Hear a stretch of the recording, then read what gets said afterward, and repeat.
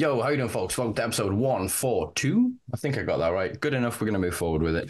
Hope you keep well, folks. Hope you had a good week. I hope you're enjoying the fact that we are officially, astrologically, meteorologically, whatever which one it is, in spring now. It doesn't look like it in the northeast of England, but I am told that apparently the sun is out in other parts of the country and other parts of Europe. So if you are currently enjoying some sunshine, you lucky bastards, I'm not jealous at all. It's not like there's a bloody gale outside trying to break down our windows and take the tiles off our roofs. It's a typical northern spring. It's lovely. It's lovely. I love it up here, really. I know I complain about Durham, but it's a beautiful spot. I wouldn't be putting on a 420 event next week. Will it be next week? Yeah, it'll be this week. This week's episode is out today when we're recording it today, so you'll be seeing this week. So this week we're doing a different 420 event, so do check it out on social media, on Facebook. We've got all the event details. We're down at, once again, Hemp Gardens, which will be the first return to said location in, I think, 6 years now at this point since we've had a public event down there. So it's going to be very interesting to see how the police respond. It's going to be very interesting to see how the public respond. And I'm very much looking forward to a good gathering of like-minded individuals. All right, I'm not going to waffle on too much today. There's a few bits of news, but I think we can cover that with today's guest, who is, I think, Mr. 5, 6, 700 timer. I think we're soon going to be renaming this the Guy Coxall Life, because he is on this podcast more than I feel that I am these days. Today's guest is a cannabis activist, advocate, and campaigner, and they are the founder and, I guess, CEO. I don't know how it was structured, but of Seed Our Future, activist group here in the UK that does an incredible amount of work helping around human rights and specifically, cannabis and prescription cannabis patients. They are Guy Coxall. How are you doing, brother? Good, thanks. Yeah, great to be on again. Yeah. As for the weather, yeah, it's been getting everyone down. It's been like 6 months of rain and wind and cold, and we did get a bit of nice weather down in Devon over the weekend. Finally got out on my motorbike for the first time of the year, but yeah, Nice. it was short lived, unfortunately. And this morning it's rain and cold again, but I'm sure Mhm. summer will be around the corner. Yeah, I'm watching about 3 different meteorological apps at the minute. Gus obviously putting on an event on Saturday, so I'm just like, please, Yeah. there's a window, All I need is 6 hours on Saturday for us to have a nice gathering and people to get together. But yeah, it's typical bloody Brits, aren't we? Two British guys at opposite ends of the country going, no bloody weather. But yeah, we're not here to discuss the weather, brother. Although it is good to hear that at least, like I said, the South has seen some of the fucking sun, because we sure haven't. Um, like I alluded to in the start, I'm trying to slow down here. I realize I'm a little bit over caffeinated and probably speaking a bit fast and jittery. But yeah, you've obviously been on the podcast several times before. I'll link to episodes below so that people can get kind of more of your backstory and everything else. So let's just kind of jump into what have you been up to since last August, which will be the last time you were on the podcast. Oh, well, a lot, yeah. I mean, most of my time these days is spent supporting patients. It really just beggars belief, the discrimination and stigma out there from all different aspects of society, from the institutions, from councils, housing associations, the police, the courts. From the smallest thing to the biggest thing, everywhere in between. It really shows, what we've been dealing with for decades as cannabis users. The stigma and discrimination has always been there, which obviously is due to all the propaganda of the last century. But until we've actually seen this change in legislation and people with prescriptions, and even though now they're legal and they have the legal immunity to possess, to use, to drive, and so on,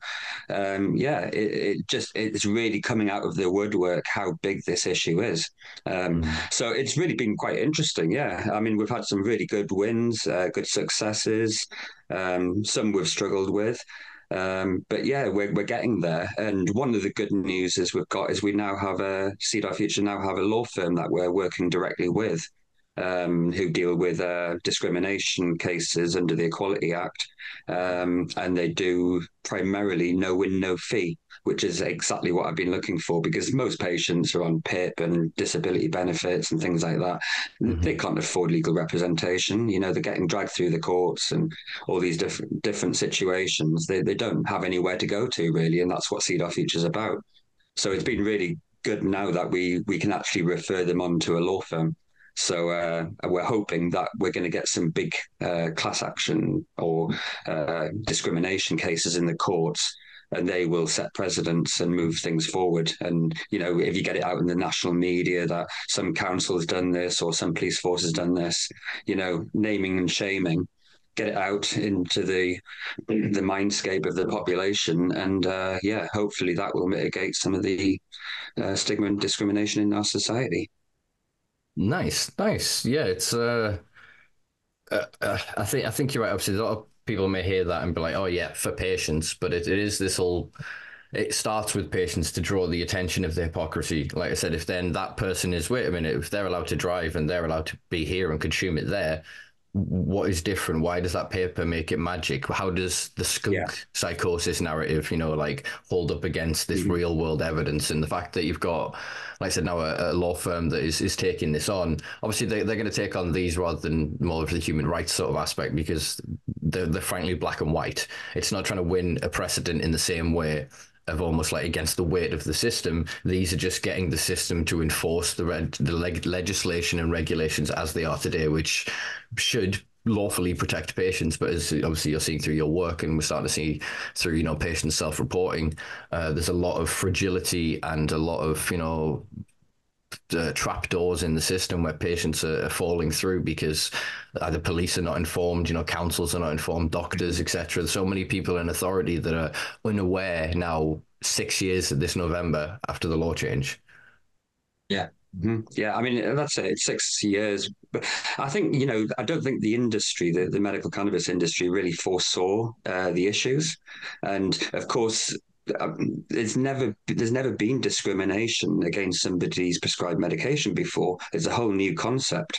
Mm. So I like to term it prescription discrimination rather than medical discrimination, Mhm. because it's actually discrimination relating to what they're prescribed rather than the condition that they actually have. But Mhm. that would still sit under the Equality Act because it's discrimination relating to a disability. Right. This is the same as somebody who's got visual impairment and has a guide dog to help them assist them in normal life.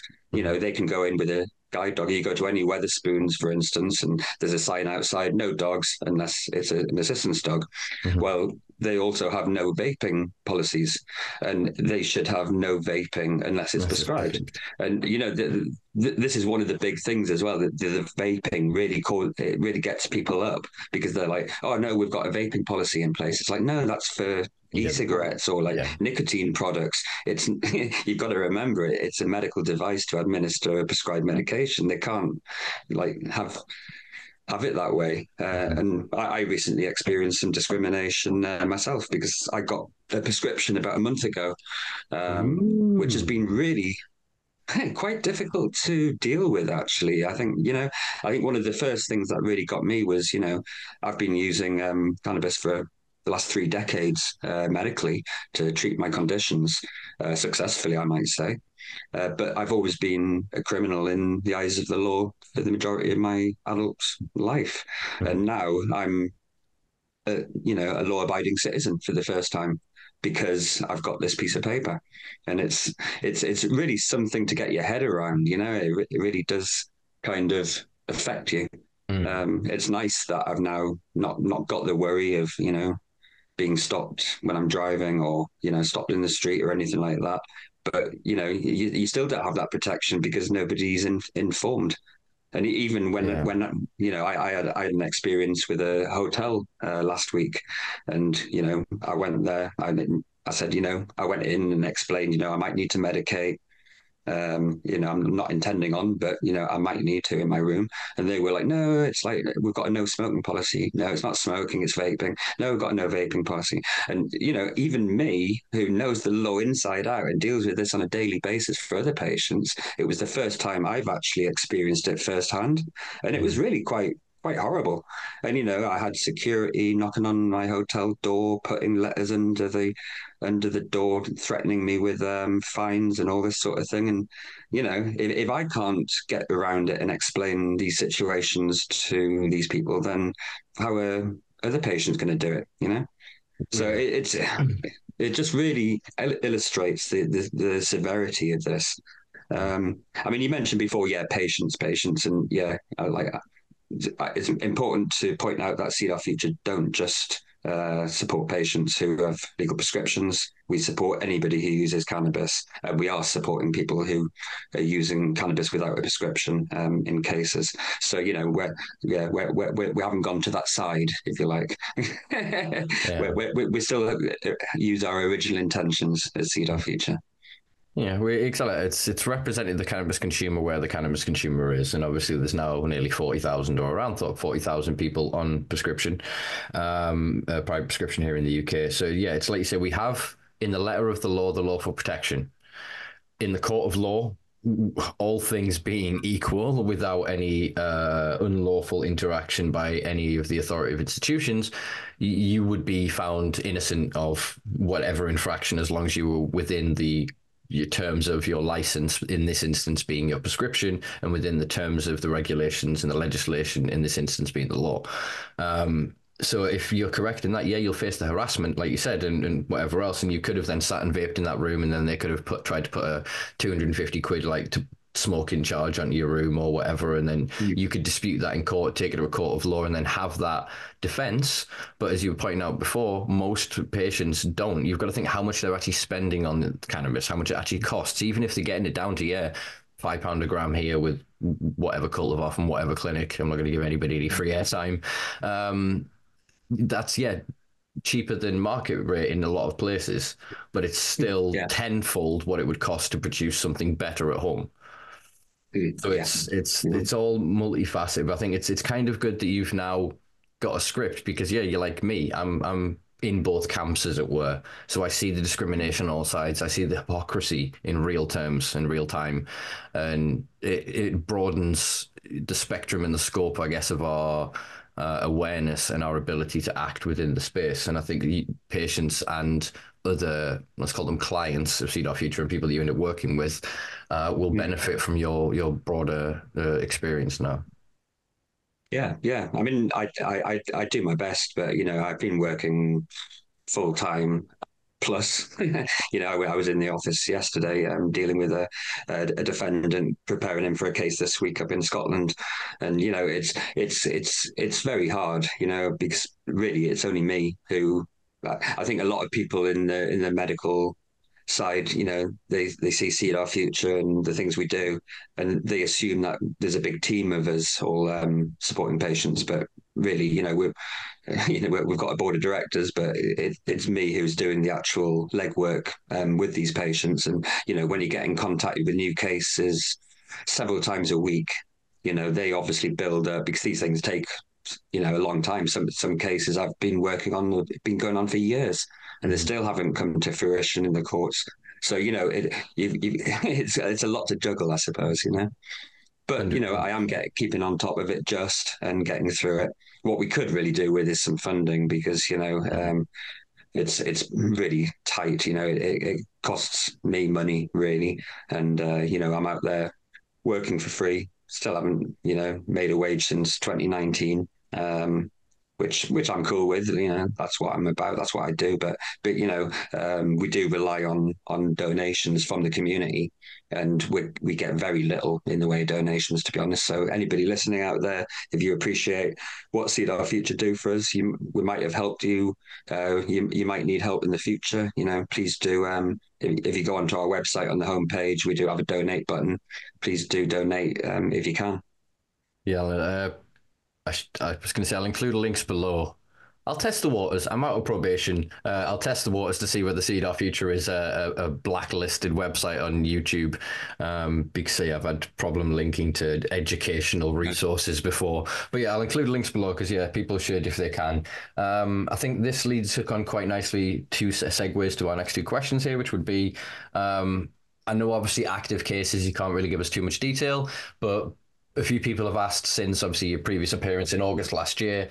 I believe several cases were pushed to around this sort of time, early spring, end of winter of 2024. Are there any updates that you can share with the audience? Yeah, so I think what I was mainly talking about last year around August time was the human rights challenge against the Misuse of Drugs Act and the Misuse of Drugs regulations in regard to cultivation for medical use. So ongoing. I think I mentioned last year that there'd already been two cases that had been adjourned for almost a year. One of those cases has gone now because they actually took a deal. But yeah, there was another one which was supposed to be in February, and we were all ready for the case. We had top expert witnesses traveling, hotels booked, flights booked. So there's obviously the expense there, and the stress, like actually coming together and like preparing for a case of this magnitude. There's a lot of work involved and a lot of prep to get up to there. One of the good things that came out in February was that we did arrange reasonable adjustments for the defendant because he now has a medical cannabis prescription, and he was able to use a room right next to the courtroom where he was able to medicate, a locked room with a table and a chair. And so that was put in place, which I think is the first time a Crown Court has actually allowed somebody to vape their cannabis inside the court. So that was a small win. But when we actually went in, they seemed unprepared, as I see all the time with courts, whether the magistrates or Crown Courts or the courts of appeal. I don't really quite understand how the court system is still functioning because court cases are just getting moved around all the time.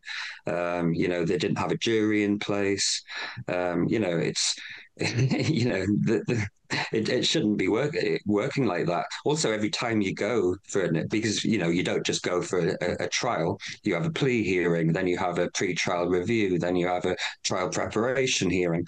So all these things come together. But what we notice is every time you have a different prosecutor and a different judge. So by the time you actually get to trial, the judge doesn't know what's been said in the previous trials, and it's very confusing. So that one has actually now been adjourned to December. So unfortunately for the Misuse of Drugs Act, we're going to have to wait until December. Although I do feel confident that we have a good case, we have a solid case. I think the prosecution are a little bit nervous about the case. But yeah, I can't go into too much detail on that. The other human rights cases that we're doing are the driving cases, and I actually posted something in a medical cannabis forum the other week, and there seemed to be quite a lot of interest because this is a massive thing, like for patients and for people without prescriptions. I mean, the law is so bad for Section 5A, the Road Traffic Act. So yeah, we've got several cases coming up where patients are challenging it who didn't have a prescription at the time. And again, under human rights, and if successful, hopefully that will change the law and hopefully take the little toys away from the police that they call the roadside swabs, because they're disproportionately used, and they're used, that's the main issue. If you look at the statistics over the last 5 years, 96% of all convictions for Section 5A are for cannabis and cocaine, the two drugs that come up on the roadside swabs. Yeah, it's interesting. Last week we had on Michael Fisher, the proprietor of Teesside Cannabis Club and Excel Harm Reduction Centre. So he has obviously just gone through a case where basically he had an interaction with police. I'm going to butcher this, guys. It's last week's episode. I think there's a clip of it as well. I think My 3-Year Ban it's titled. So there's a 10-minute clip of him talking about it.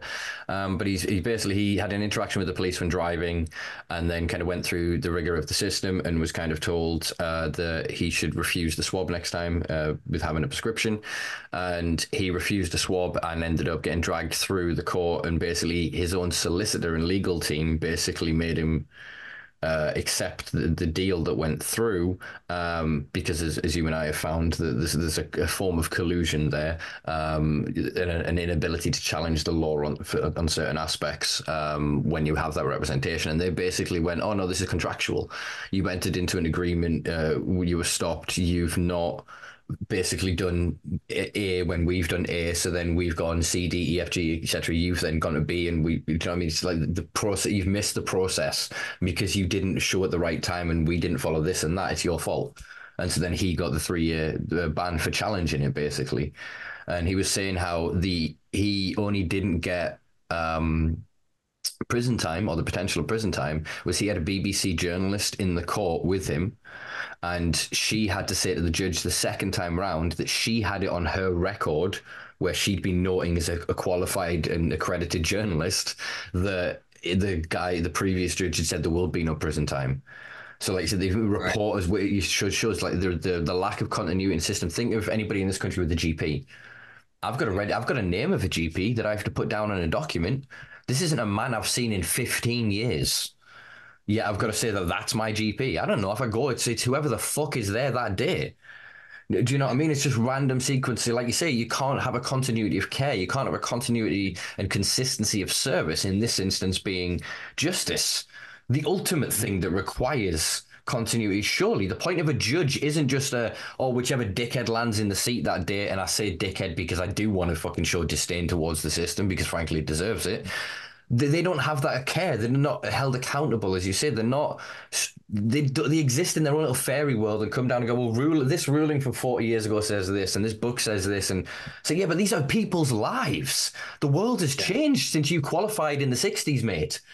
Do you know what I mean? Yeah. It's a lot has happened, and their pompousness, the pageantry of it all is so bleh. It's revulsive. It makes me physically sick. We've been as Mackenzie friends. We've stood in galleries. The way they construct this is so dehumanizing, and it's designed to, as you say, break people down. So the fact that in that other case you were at least able to get that patient to sit there and grind their weed in the act of defiance, even if they lose that case, that is still a Mhm. moment, a step, an inch was taken back from them. Not in the direction they want to give us and so they can make money from us, but in an act of defiance for a representation of the culture and the people that have been and the people that are unrepresented right now, the millions that aren't the 40,000. Yeah. The 1.8 million plus or whatever. It's hard, but I think the way I work, I like chess, and it's a chess game, and you've got to play the game. Unfortunately, we've tried challenging the law in the past and saying the law's wrong, the law's an ass, but whenever you go into a court, the law is the law, which is why you challenge under human rights. Because if you challenge under human rights, that's constitutional law that can supersede statute law. And actually, if you look at both the Misuse of Drugs Act, which is, the classification and the scheduling is all under the auspice of the Secretary of State for the Home Department, with advice from the ACMD, the Advisory Council for the Misuse of Drugs. And the Secretary of State is supposed to take that advice from the council, but they don't. And it's political. And because the Home Office is classed as a public authority, it's illegal for a public authority to violate human rights. So if we can get it through the courts that they're violating people's human rights of not allowing them access to an essential medicine, if you like, then it means the law is illegal. It's full ultra vires, and that law will be struck down. Same with the Wait, driving, you know. well, as a point of clarification, it would be struck down under a European court ruling, wouldn't it? Because it'd be European human rights. No, because we've got our own Human Rights Act from 1998, which is based on the European Court for Human Rights. The But so, whole point of the Human Rights Act is so that we don't have to go to Strasbourg or anywhere to actually challenge but it. but isn't there what's the issue with superseding? So, because obviously you triggered Article 50, Brexit, we're out of most of the things. We are still a party to the European Convention on Human Rights. So, does that mean, obviously, because they're trying to, various Tory leaders, I think under May, there was a big push to try and rewrite the Constitutional Human Rights Convention here in the UK. So, where are we currently? So, if then you challenge it under British law, under that statute, is there then a chance to appeal to Europe if there's then an issue to is that then a larger court, because we are still upholding to that treaty, but a lot of the mechanisms by which the EC, the European Commission, could enforce or punish us, air quotes, punish us for that, are not enforceable because we're not in the rest of the other entangled legislation and policies. Yeah, I mean, the Human Rights Act does, act in exactly the same way as the European Court of Human Rights. And, we used to have to go to Strasbourg to challenge it under the European Court of Human Rights. But the point of the Human Rights Act was to make it easier so that it could be challenged in the UK courts, and that's exactly what we're doing. There's always room to move up. So you can move up from the High Court up to the Supreme Court, and if need be, go to the European Court in Strasbourg. But it's very expensive. All of these court cases that drag on and drag on. It's financial cleansing in a sense. Most of these people can't afford. Most people can't find the representation or don't have the money to challenge it with barristers and everything. So we try to sort of help them do it themselves, I suppose. But I do feel confident that we will get there. I mean, it's inevitable that the legislation will change here. Look at Germany now. Although that could be improved on, of course. But it's going to be interesting. I mean, yeah, yeah, yeah. The truth must prevail. I think, I mean, we've got all the evidence. The evidence is so far. The truth is behind us. It's not ahead of us. And this is my only comment on Germany here is that, again, to go back to the protected characteristics argument and the analogy of making analogies of sort of homosexuality and gay rights, is that you need to go backwards and fix the shit you fucked up, not make new shit going forward. You can't just suddenly regulate like, oh, you can hold hands, but only between 6 and 6. Oh, you can kiss, but it's 4 times a day. Or you can live together, but only in this area. Like any restriction placed on the individual is a continuation of prohibition. And so all they're doing now is it feels like it's set up to fail. So then the big corporate boys, the model they wanted all along, that international cartel comes in to save the day, or the medical industrial complex comes in to save the day, and it strips it away from the culture. It strips it away from the people who actually got us here.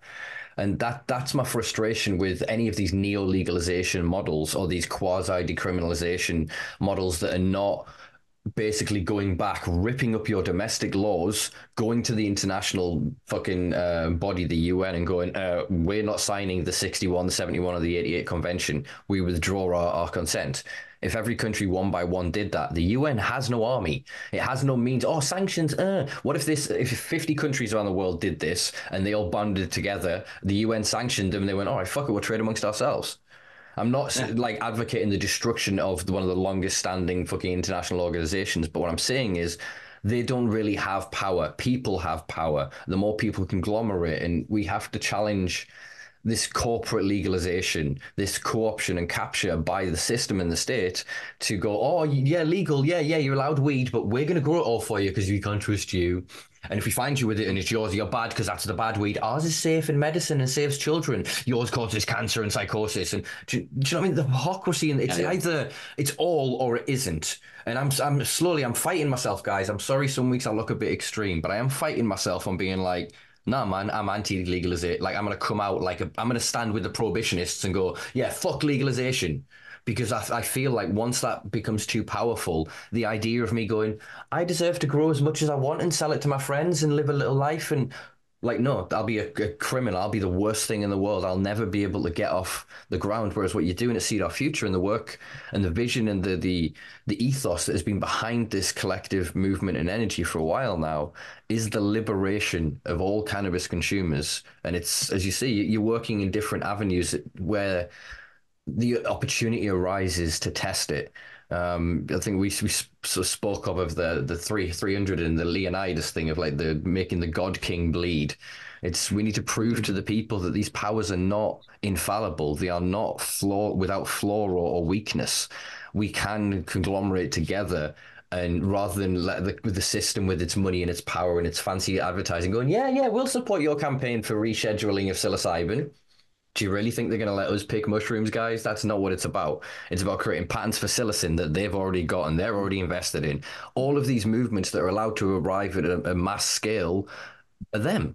It's controlled opposition. It just is. Without then listing a lot of people that's going to get me in some trouble here, just go do your research and look at what's happening. Look at MAPS in America, folks. MAPS was started as a 30-year project to, non-profit for psychedelics, and we're going to free the mushrooms and all these drugs. And now it's a for-profit pharmaceutical company that happens to own all the patents from all its research that it's done for 3 decades.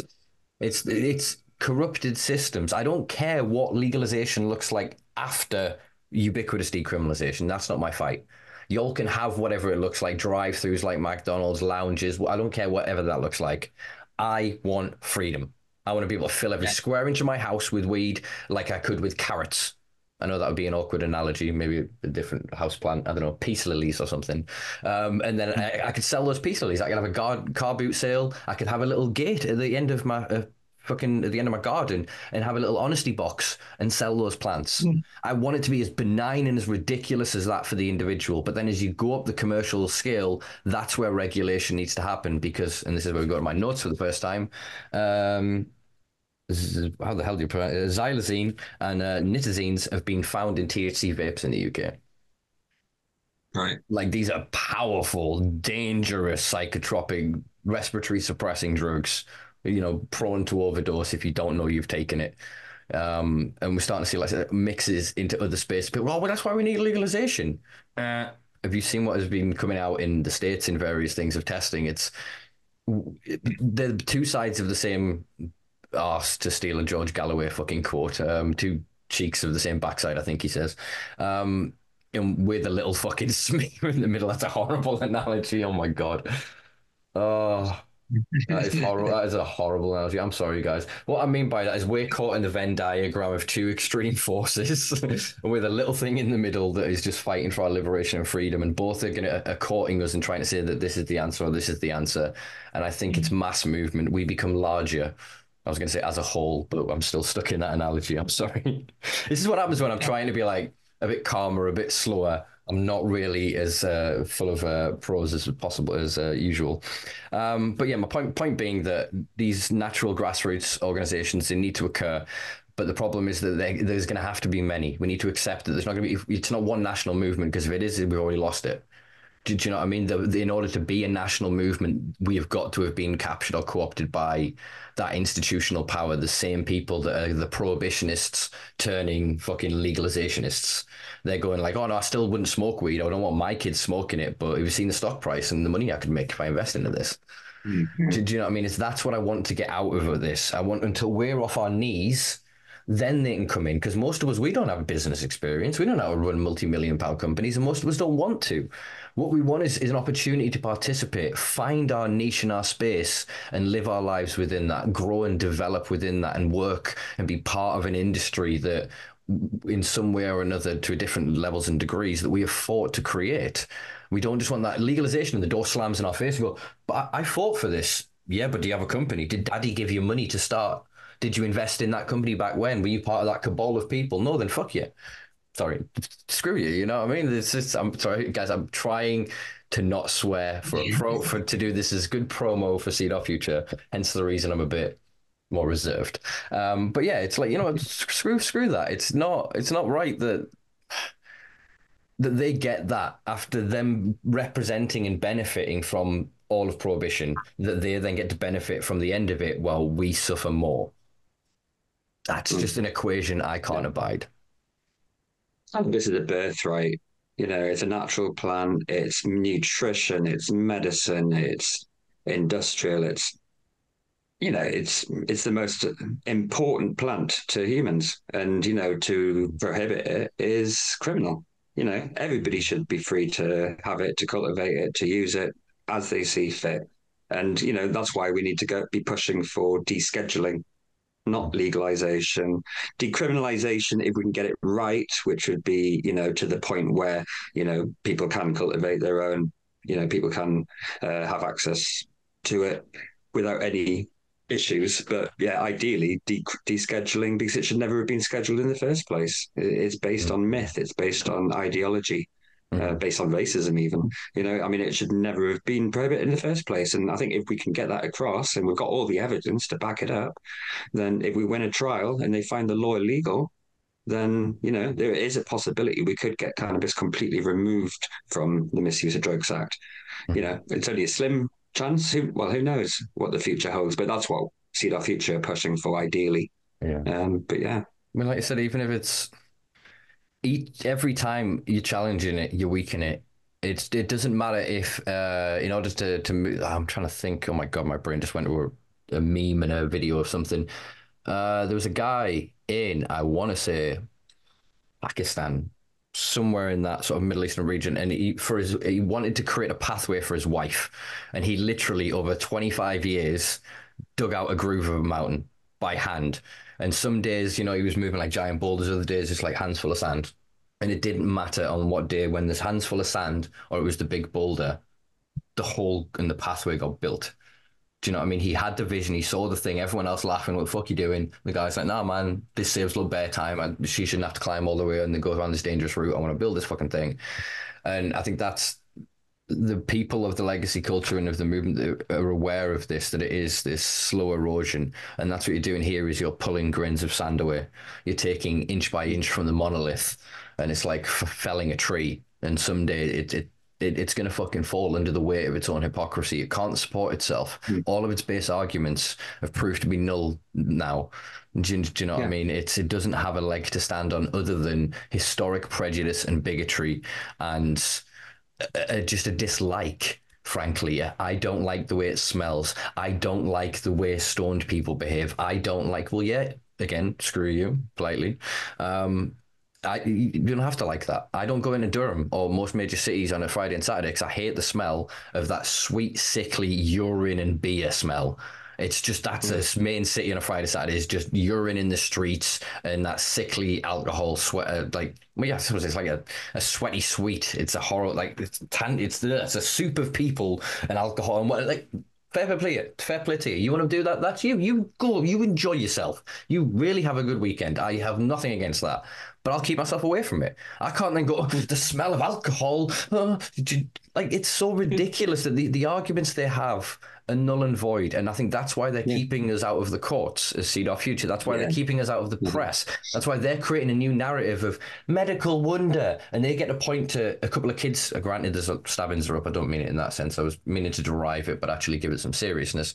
So, like, there was a 12-year-old recently prosecuted for being involved in the stabbing of, I think a 12-year-old was stabbed, and there was like a 16-year-old and a adult male, can't remember his age, were charged in it, and it was to do with Ticky. It was the kid owed basically money for fucking weed, and the kid got stabbed. And sorry, I don't know what my point was with this to connect these. Yeah, and so they're framing that as the worst thing. That's every cannabis consumer. That's everything that isn't us, basically, is what I'm saying. They're trying to create this binary when it's a full spectrum. And the criminality and what you see that's glorified in the media, that Scarfacification, for lack of a better phrase, of the drug culture and the drug like dealer lifestyle and that thing, that they're representing that as the full cannabis culture, when cannabis culture is anyone that consumes cannabis effectively. It can be separated, in my opinion, into like legacy and neo culture. So like new culture since like probably about 2012 when it started to become accepted in various regions and things started to move forward a bit. And then prior to that, people who, actually faced openly, proudly often the discrimination of prohibition, its worst times. I think they deserve the moniker of, activist, of campaigners and champions and of the legacy culture. Yeah. Mm-hmm. I mean, it's an ongoing battle that's been going on for over 100 years. The propaganda, the it causes you insanity. It causes you to smoke a joint and you'll kill your brother. Like white women propaganda. Will sleep with black men. Yeah. Like, hell, it's just the continuation of that. And I mean, you mentioned earlier the 1961, 77, 81 conventions, UN conventions. I don't know if anyone's actually read it, but there was a 1955 World Health Organization document which preceded the 1961 convention, and that was all the same propaganda, like talking about racist and making people evil. Yeah, it was talking about, I mean, there was some extreme xenophobia and sort of religious hatred. I mean, they were talking about in the 55 document, it's not the IHO one, it was the other one. There was basically a chapter in that describing the Muslim of Egypt being sexually repressed because of fucking female genital mutilation leading to like them not having an active sexual life effectively. So that's why they turned to the evils of smoke. It was such a what the fuck. Yeah. It equated so much shit that some true, some obviously not true. Some of different groups, they actually put like different stereotypes and myths of some groups onto others, and it was just this bigoted like what the fuck is this? And as you said, that became the foundations of these three fundamental documents that ultimately became then the foundation of each national document. And then because of the power of the United Nations historically, and the power of especially the weight of the US, which was the main pusher behind this, if you didn't ratify this treaty and thus create a domestic law criminalizing petty possession, small level dealing, etc., then yeah, you would suffer. So it's And crazy of course, that, the 1961 conventions as well, it basically said, oh, the possession, cultivation, and so on is illegal and must be criminalized. But it's been looked at a lot since then, and it's actually been found that that actually meant only for trafficking offences, and which was that's the whole intention of the conventions. So actually, they didn't intend to criminalize people for personal possession, personal use, cultivation, things like that. It should never have been criminalized. And now the UN are actually backtracking and actually saying, no, people shouldn't be criminalized. It should be decriminalized, possession and but cultivation. yeah, as you say, but they've tied it in so badly because yeah, the '61 convention came on board, and then they were like, oh fuck, the '60s happened, like, and all these drugs, and they went, oh my god. So the '71 was the psychotropic Yeah. convention. So that's where again they broadened the language and then psychotropic. What does that mean? It's basically fucking everything. And they went, all right, we'll put some exemptions, kind of like they did in the UK when all new novel psychoactives under the 2019 Act, I think it is, or whatever, Yeah. whatever year it came in, under The Theresa May. Psychoactive Substances Act. Yeah. Yeah. But pre-bans every psychoactive drug unless it's like a coffee fucking nicotine. There's like a few categories that are automatically exempt, and then others have got to go through this rigor. Whereas, yeah, there's all these other drugs appeared in this 10-year period. Going, holy shit, let's fix this. And then because of the demand for the drugs, ironically, sorry, I just got major feedback in my own voice in my headphones there. The demand for these drugs then led to obviously more people producing these drugs, and then because cocaine, coca leaf produces very well in plants near the equator. That's where all the cocaine came from, and then because the weed was going a certain place, that's where the weed came from. So then, in order was to get drugs, and then the more they tried to whack-a-mole, the more people learned about drugs. Therefore, the more drugs came about, and I think that's when the '88 convention, because that's the one that is specifically around trafficking, and actually tinfoil hat moment, folks. Yeah, I personally think that's got something to do with Reagan and the whole thing of Iran-Contra and basically the CIA using cocaine as a slush fund. Look at the real Rick Ross and everything that was happening. Yeah, the real Rick Ross and everything was happening in fucking LA, and the coke trafficking and the money moving around and the slush funds being used to topple allegedly South American leaders and fund wars in the Middle East. And it just very much feels like they created a document going, yeah, criminalize all of these people, but we do it. And so it was always about, it's not what the document says or what it does. It's almost the subtext and what's outside of it. That's where they get their benefit from. Do you know what I mean? So if you look at 2008, there's an interesting narrative. I can't remember which economist it was that said it, but he basically went, if it wasn't for drugs money in 2008, the world would have gone off a cliff. All the numbers went, all the fancy computer shit, all that went to shit. They could not do the math and fuck that back to, create that back to something of use. So what happened is they got this mass injection of cash and assets. What's all the cash and assets? It's all the drug money. Billions upon billions was pumped then back into that system. And so effectively those cartels bought into the establishment, and the establishment became more like the cartels. And so since then, that's why, again, I think you're seeing this big push for legalization of everything from ketamine, MDMA, and everything else. Is the cartels and they've just become the same thing. They've just got ever closer. They're not even pretending anymore. And so they'll stop the whole war on drugs and they'll just go, it's a licensing thing. So rather than having to raid us and bang down our doors and whatever, they'll just keep fining us until we go to prison. And all the poor people will end up screwed in this system of financially being ruined, and the rich will just pay it like parking fines. Financial cleansing. Yeah, it's a form of, dare I say, social eugenics. Because if then these drugs are medicinal and beneficial to the development and the longevity of the human spirit and survival of the human body, and they are denied behind a financial paywall, that's using, as you say, money to determine what genetics an individual's rise and fall in society, and that to me gets beyond Orwellian. That is, yeah, that's into your fucking Brave New World kind of creating the society and generating the reality. It's quite a terrifying thought. So let's park that there for a Yes. minute and let's jump on to the one of the main questions and one of the main announcements, I guess, that you've probably got here, which is what you doing down there? I hear there's some sort of shop or something going down. Do you fancy telling us about this? So we've got Seed Our Future Limited, which is our like original organization, which is still remaining more on the campaign side of things, but we've set up a new company, which is a not-for-profit called Seed Our Future Shop Limited, or SOF Shop Limited. Um, not for profit, really. We wanted to have we've been based in a small town in Dartmoor, Devon, called Moulton Hampstead. Lovely little town. We've been based there since 2020 with Seed Our Future, but Hemp Tank was running from there from 2017. So there's a long established sort of history of us working within this area.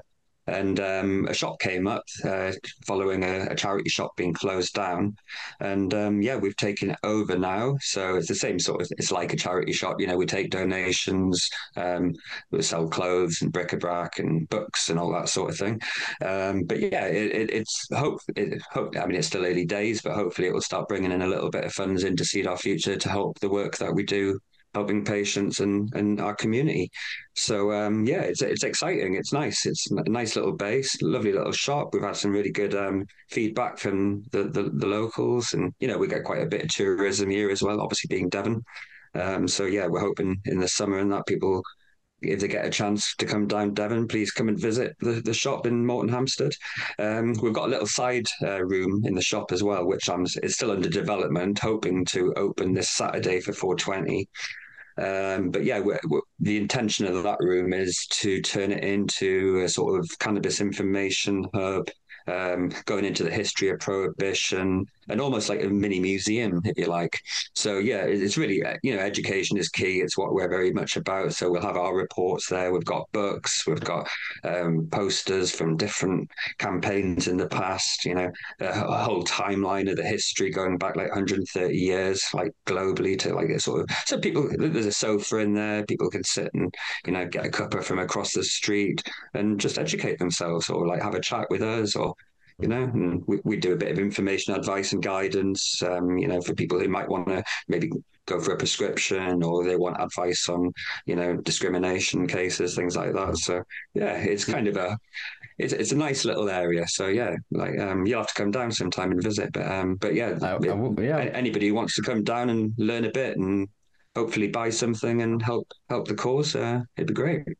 Nice. We'll definitely clip this up and put some links below for people to check out the shop. I think it's a brilliant idea, and yeah, I do have family on the south coast. Granted, you're right down in there. Yeah, I always forget. Like once you get past, there's like the A34 or something, it like turns into one road, and it's lovely part of the country, guy. But Jesus Christ. Sorry, you need some new roads. You need one more road, just one more road, and I would frequent it a lot more. But yeah, Well, definitely. Devon actually has the biggest road network in the whole of England. Why is it But always they're so? all very small. It's like a giant maze with all the tall hedges. So you've got no, unless you know Ah, the see, area, yeah, you don't know it's where you're going. yeah, it's country lanes, not motorways. I was going to say Uh, I was going to question that with like, what about Birmingham or London? But actually, I suppose with the sheer volume of between the fields and everything, yeah, that would probably make sense. Um, uh, Lots of Excellent. potholes though, so be careful. Oh, and how my windscreen is currently sporting. I know this is well off topic, but a hole of about this big. Because the other day we had a crack. Luckily, the inner layer hasn't broke. But yeah, driving down the road the other day, thought it was like a sniper shot. Honestly, I ducked in my seat while driving. It was crazy. um, but yeah, so will you be making, I guess, then reasonable adjustments if then patients wanted to, if they were in your museum in that space, are they allowed Yeah, of to? course. I mean, it's the same with any shop or any public premises. You can't stop somebody from using their medication if they need to. Of course, patients should be respectful, and if they don't need to, and they, they're able to go outside or wait a little bit, then that's cool. But yeah, if a patient wants to come down and they need to medicate, of course there's a sofa there, and they're more than welcome. Nice, nice. I'm the last person to stop them. Yeah, exactly. Yeah, just thinking that. No, that's awesome. It's almost like the development of a new potential sort of model, and I think it brings cannabis closer to acceptance within the community. You walk in again at the high streets in most of the Little Britain. We're struggling a little bit, but charity shops are one of the groups of retail sort of units that are doing quite well, or at least because of subsidization, etc. They seem to be prevalent in most high streets, and I think that gives acceptance to a lot of these other things. Granted, none of them are half as controversial as cannabis, given its contentious history, but I think it allows people to see them in a similar vein, and I do then hope that eventually there can be sort of synergy. So British Heart Foundation can actually start to look at what do cannabinoids do? How does cannabis work? What about the MS Society and their charity shops? What would they could learn? Brantanos or whatever it is, the kids one. Like there should be more synergy. I think you are taking as a pioneer here one of the first steps toward that normalization on the high street that isn't a dispensary, a lounge, a consumption like retail. Look at me. Yeah. This is a sincere attempt to, or it seems a sincere attempt to fund a passion that you're going to be doing anyway, but also creating a physical space on the high street for little Doris to go, oh, what's this? And come in and then actually, potentially go on a journey of discovery and get off 25 pills and get onto she needs a script, and who knows, maybe cheekily she could learn to plant a seed. It's empowering people to see a brighter future. You are, I suppose, in this sense, literally seeding the future of your community. So it's good to see.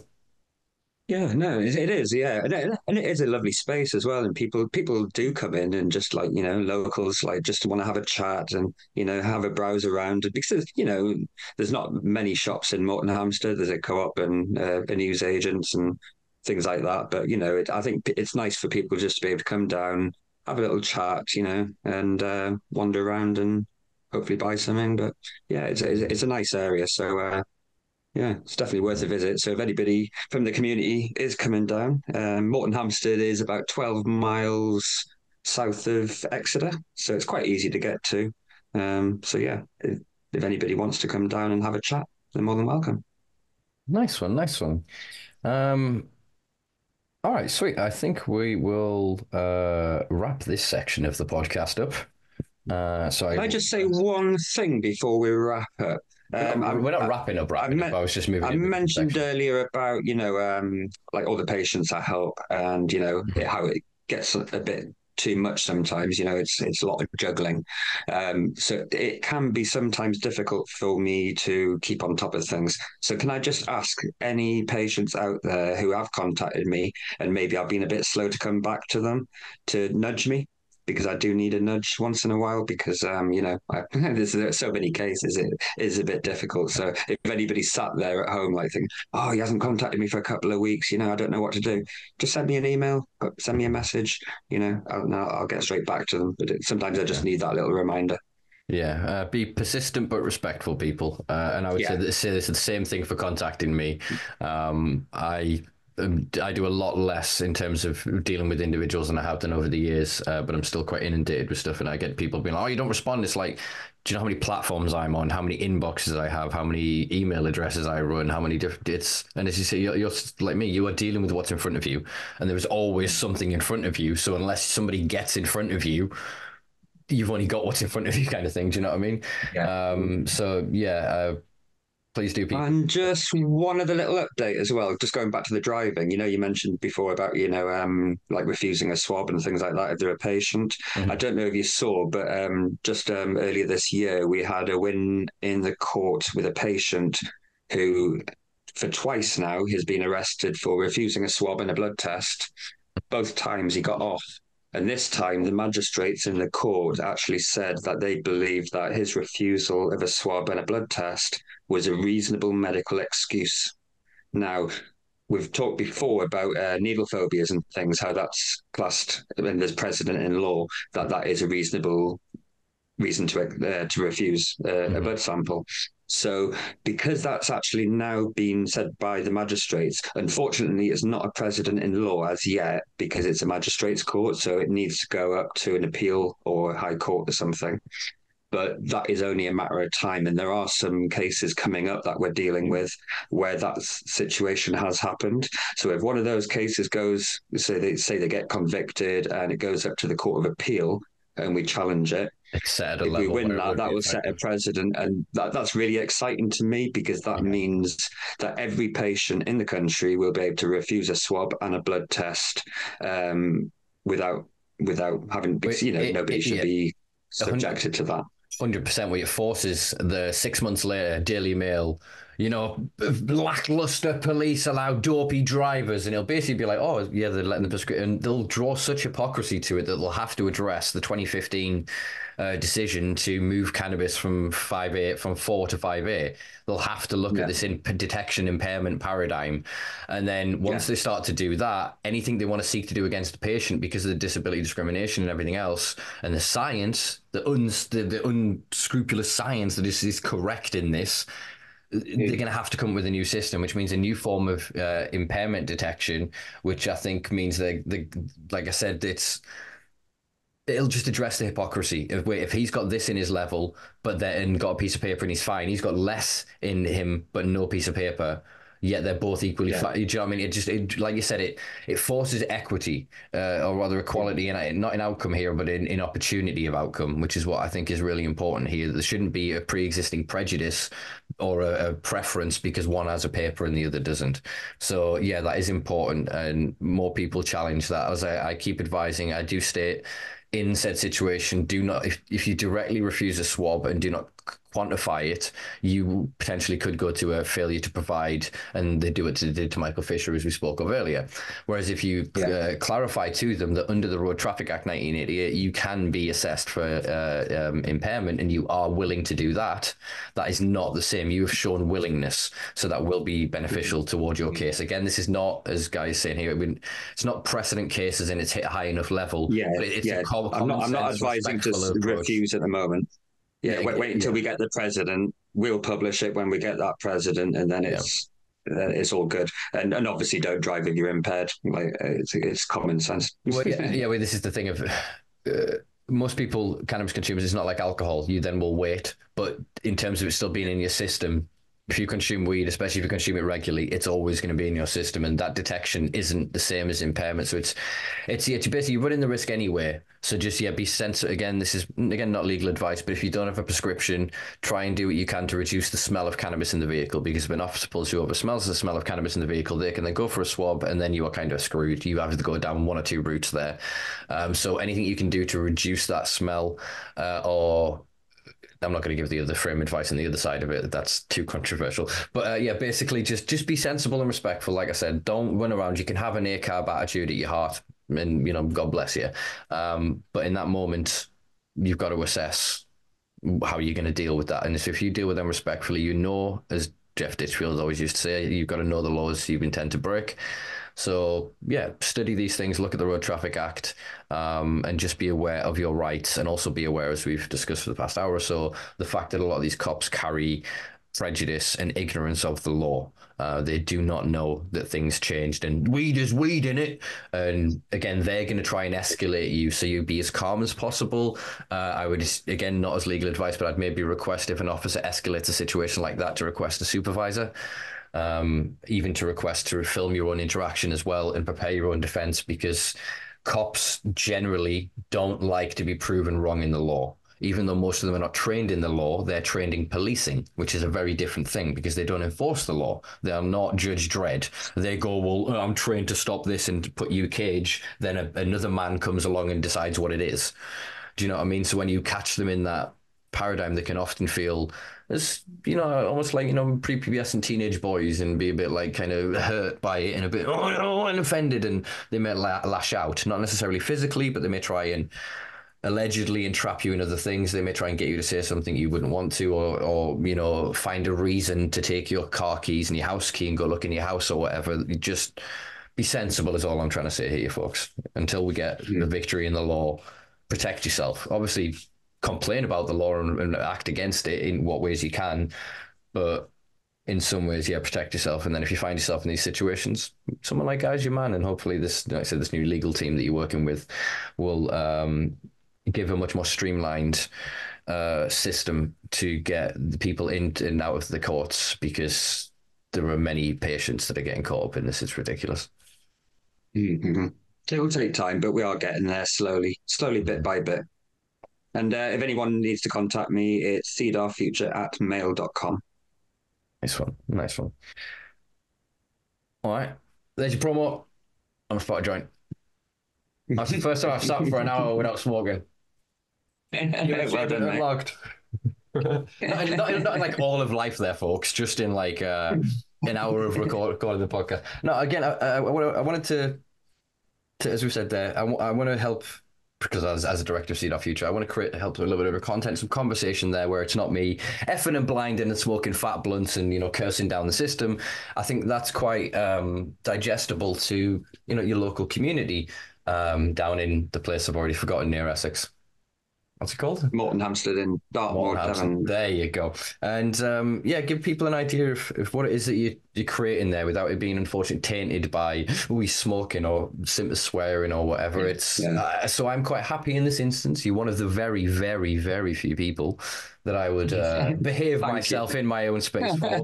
But massively appreciated. You're welcome. I think it's important, though. As I've always said, I've respected your journey since us having some strong disagreements about the word hemp way back in the day, and to have watched your evolution and your trajectory, and to see where you are. And I doff my cap to you. So I'm quite happy to do what I can. So I'll clip up some nice bits there. Obviously it'll be out as part of my promo material as well, but I'll send you some raw bits to use. But yeah, I've got some other questions if we can do a little bit more, if that's all right. So obviously, as you alluded to, new patient. You're about a month in. How are you finding the system from the inside? Obviously, you've been defending patients' rights for quite a while now, hearing some horror stories from other people. Where are you sort of lying with it right now? How are you feeling about it?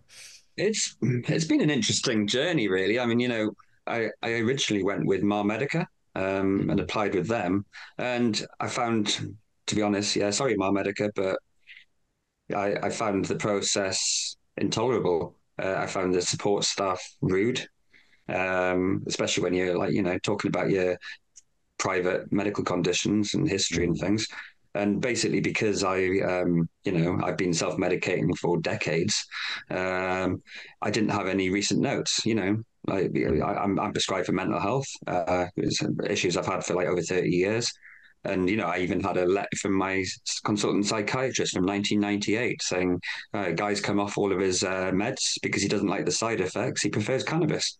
That was like a quarter of a century ago. Yeah. And, obviously, because I've gone down that path of SSRIs and antidepressants and things like that, and I know they don't work for me, I don't go to my doctor and talk about my mental health, or because I know what they're going to do. They're just going to go, oh, take these.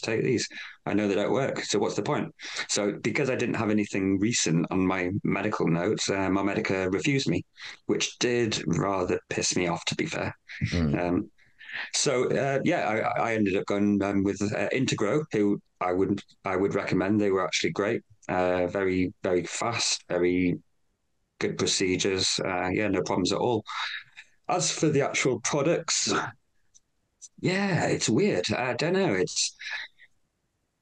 I seem to prefer what's from the black market or what I've cultivated in the past. I think a lot of it, that they do this irradiation and it just destroys it. It's just dry stuff. It's the terpenes and flavonoids are just gone, and it just doesn't really represent cannabis as how I see it.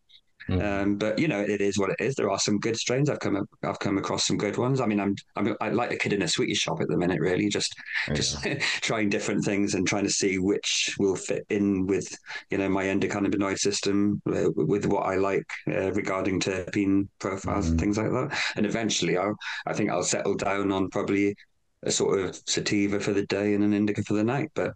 It's nice to be able to, because I used to do the regulation for the CBD market back in the day.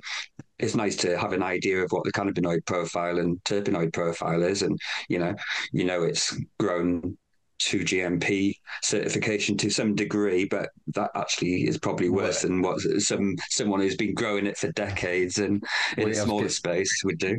I was gonna say this is the thing. So it's EU good manufacturing practices. Hmm. This has got fuck all to do with how it's grown. It's literally how it's Yeah. packaged. That's how they've got around this. You don't need to. Oh my god! It has to be medical seeds. Is this medical soil? Is that medical lights? Is this medical? Do all that. The boys fucked up really early with that. A lot of the big boys spent millions going down that route. We need to spend 20 million opening our facility. We need this, and this. Fuck you, I've got no resource. Come at me. Then, basically, thanks to people like the Hanway Associates and various organisations and entities that were registered at Hanway Street in London, they basically found these way around it of championing allegedly for EU GMP and going, well, this is good manufacturing practices. This is to this level and degree, and they were able to skip that whole section. So they could just fly to fucking Zimbabwe and go, oh, you guys are suddenly growing weed, aren't you? Yeah, we'll have that. Oh, we'll go Colombia. Oh, how much is that? Oh, yeah. And they're just shopping around and buying cheap products, and then they could arrive in the UK at Rockshaw. What's my geography? About 15 miles from me in Sunderland. And it's literally like guards and fucking gated security in this giant facility where all like this weed just turns up and it goes, oh, this goes in that pot, that goes in that pot. And it's like hermetically sealed and this little label put on. And those are the procedures, the packaging procedures. Yeah. And I agree, there are some cultivars that are not too bad, but they're charging like 15 fucking quid a gram. Yeah. They're basically Mhm. coffee shops. I mean, I'm with a clinic that when I go to reorder, I go on their website and I click a little thing and a drop down box appears. And I'm basically just shopping on fucking Etsy. And so you open it and it goes, oh, do you want to order flour, oils, carts?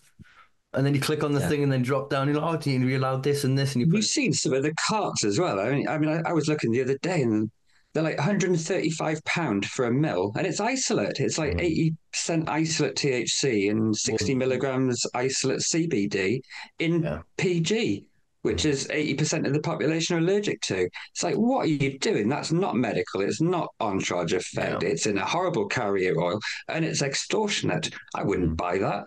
I mean, But if you had like one that's made out of like pure rosin or like a nice winterized distillate or something full spec. It's got to be. These are supposed to be medicines. You can't have any but humor this is about this shit.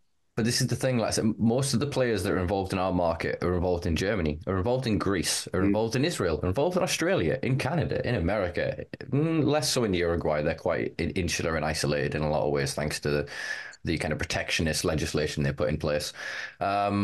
But yeah, it's they're then basically going, we've got all of these products, all right, on different grades. All right, the grade for Germany is this level. Okay, we have to match that product. It's less in the UK, so let's put our shitter product in there.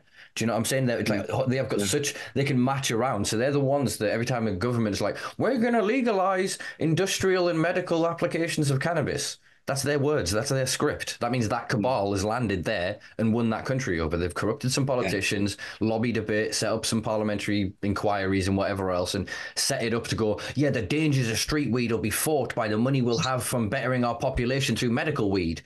And look at what mm, Thailand is doing, following that narrative of medical rec. Like they're going, we're going to criminalize rec.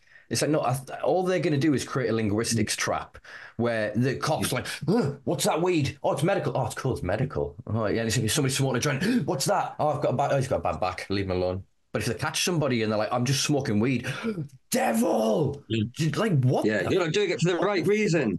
like I would argue there is a prophylactic argument to be made that everybody should be consuming cannabis for its anti-cancerous properties. We live in a reality Right. now where everything is cancerous. There's fucking microplastics in the rain.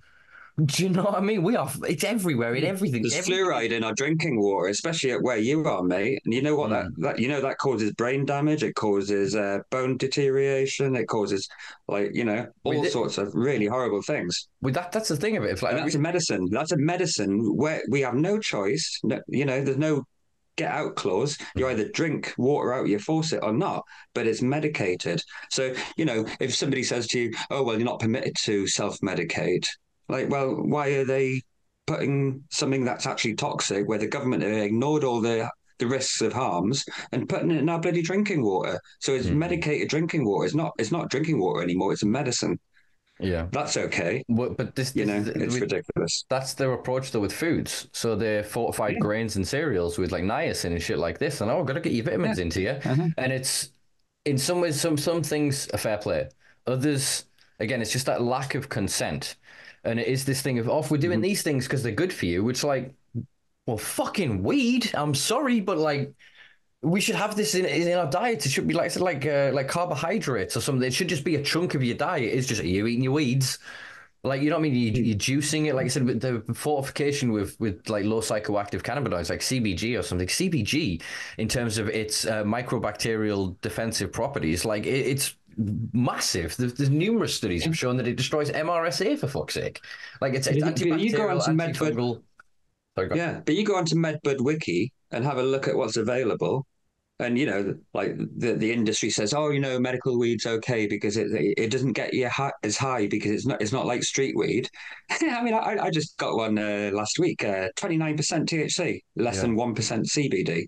I mean, you try and find like a nice one-to-one profile of CBD to THC, or you say you've got psychosis or Yeah. schizophrenia or something, you'd be wanting like a high CBD, low THC. It's not Mm. available. Or I've not seen a CBG strain. I've not seen Yeah, because anything. if you then look at, sorry to name drop you guys, but I did you're the catalog that just came to my mind. Royal Queen seeds and the price that they're charging for like THCV plants, CBG heavy plants. I mean, a little bit of like again just half advice here. Any plant, its first precursory cannabinoid will be CBG. So if you crop any plant low enough, you'll have a higher chance of getting more CBG within it in terms of a younger yield plant.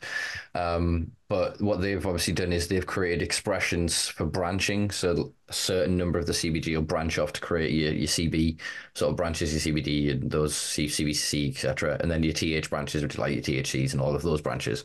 But then it still creates a section that just continues into maturity for CBG. The same as like I said, they're doing with other minor cannabinoids. They're slowly breeding them up, and then through interbreeding and everything, we're moving into like triple lock cannabis as well, away from this dual lock. So the same way we stabilize breeding of corn and fucking maize and things like that, which is supposed to then remove like the hermaphrodization trait of cannabis, which I'm not sure cannabis wants to, like it's the most sexually frustrated plant on the planet. It wants to hermy. It settles in an environment. You put five nice plants in a good spot. It goes, yeah, I'll do it. And one of them takes the hit and just goes boom, pollen seeds, because it wants that next cycle. It wants to be abundant. Weed is a weed. It wants to just cover the surface. But yeah, I think as they're Stop exploring, messing with nature, yeah, basically, isn't it? Like don't isolate and synthesize. Don't like mess with the plant too much. Let it be its plant. Let it have yeah. lots of different But they can't. cultivars. But But they can't do that because in order for them to have the extraction processes and to be able to, oh well, this is our version of CBD isolate. Like we've moved a carbon molecule, so that's now our patented product. That's what capitalism wants. That's what the market wants for them. Because if they then go, oh, you're buying this plant and you're getting all they've done is just dried out this plant and given you this whole plant, and then you look at it and go, I could grow that at home.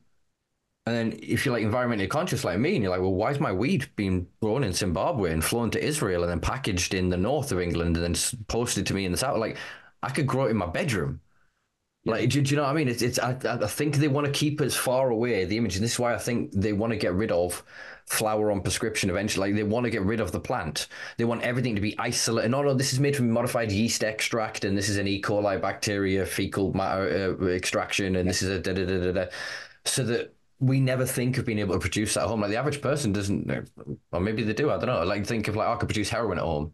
That's a plant-based medicine, which you very much could produce at home. We have opium producing poppies that grow wild yeah. all over this goddamn country. If you with a little People bit, grow them in their gardens. Yeah, yeah, with a little bit of investment, you could grow coca and create cocaine here. There's a lot of other things that could be produced, but we don't because of the way it's processed. Most people are removed from it and think that why would I invest in that? Whereas look what's happening with mushrooms. People are getting into mushrooms a lot, and this the self-replicating. It's a decentralized resource, the same as what cannabis should be. These mushrooms ain't going to be best in. Oh, here's a two football fields that we've grown and did a yeah, whatever with that. People don't give a shit about that. People want these niche little brands and the things that people explore. they want that smaller market, that farmer's market, that going down to your high street and it being different. They don't want McDonald's and Starbucks of magic mushrooms. They don't want the Google and Microsoft of weed. People want, a lot of people that know that they're shit, they want that small niche thing. They want to explore what everyone else has got to bring to the table.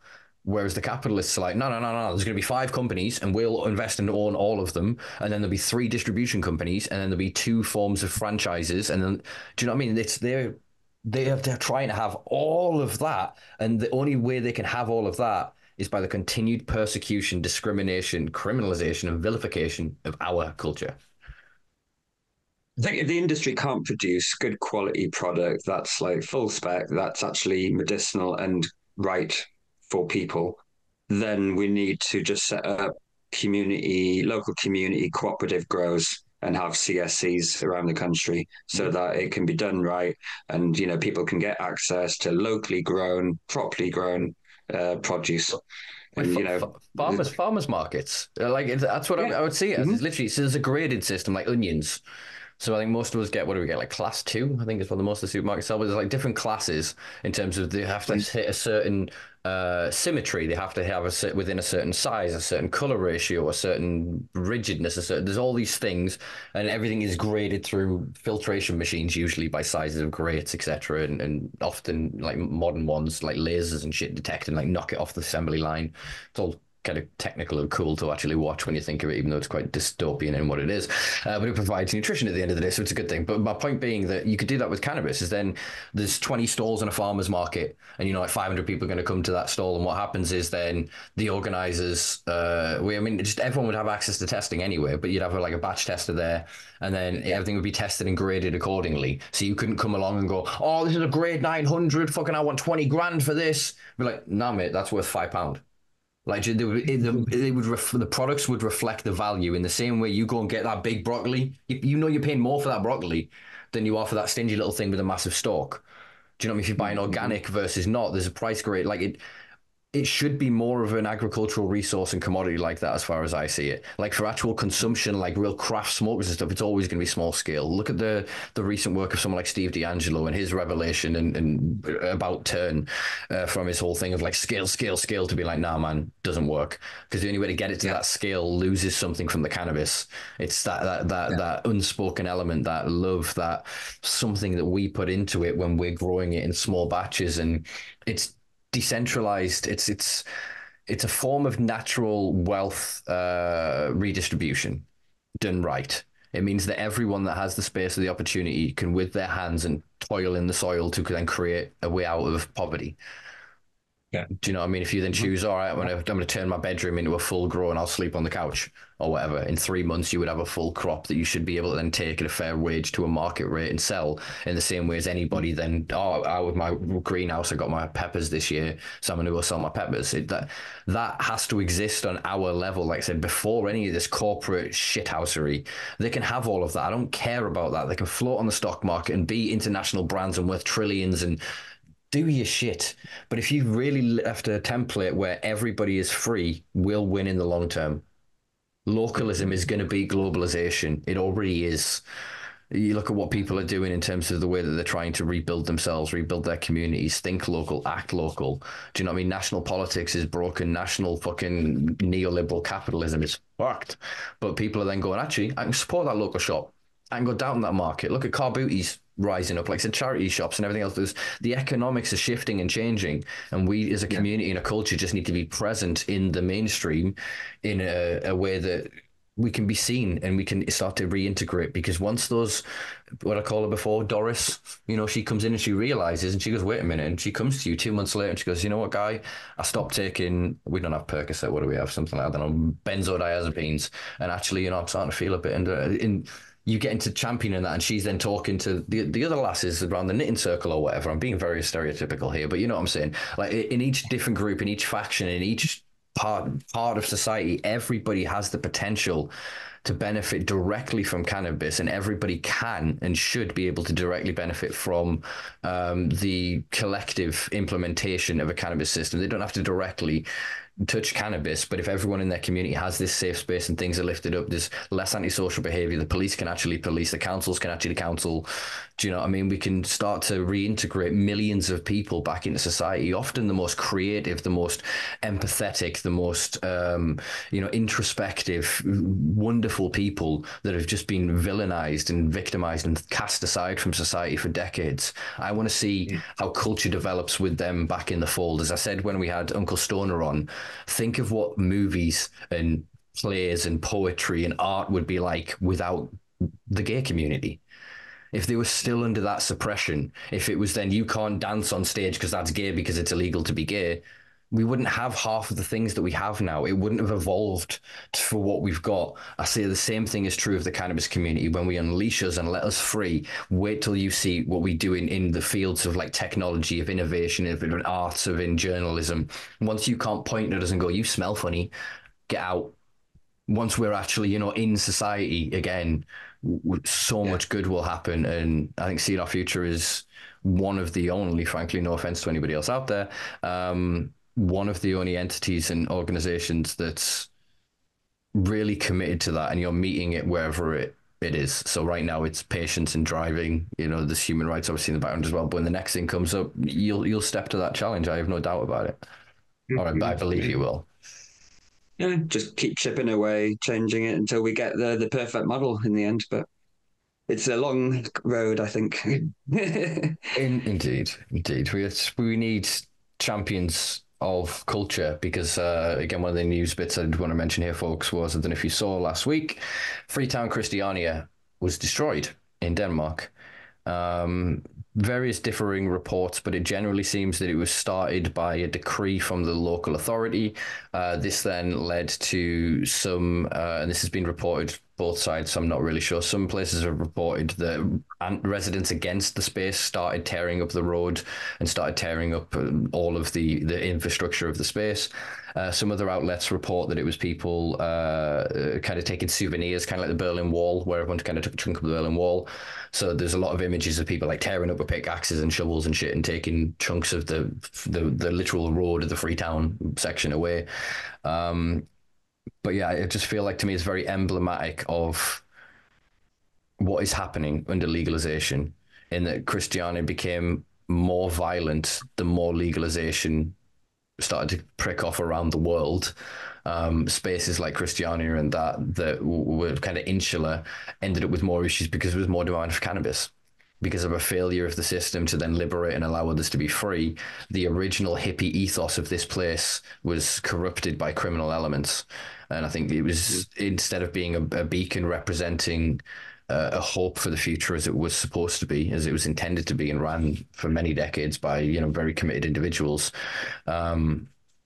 it became like, I don't know, the burning of the culture as an effigy to me. It feels very much a symbol, a line has been crossed. And I said this during the raids in Spain. I personally feel that the clubs in Spain are under jeopardy. I feel that most of the coffee shops in Amsterdam are under threat. I think wherever these legalization models and medical systems come in board, the culture suffers. The culture will always suffer, or rather the legacy culture, the neo culture they're creating. No, that's thriving. Those lasses, how to describe it? I don't know, like with long sort of hair, she's in her 30s. She's doing like adverts on like Instagram, and she's like a medical patient advocate, and she's doing like sign-ups to the clinics, and that's new culture. That's neo culture.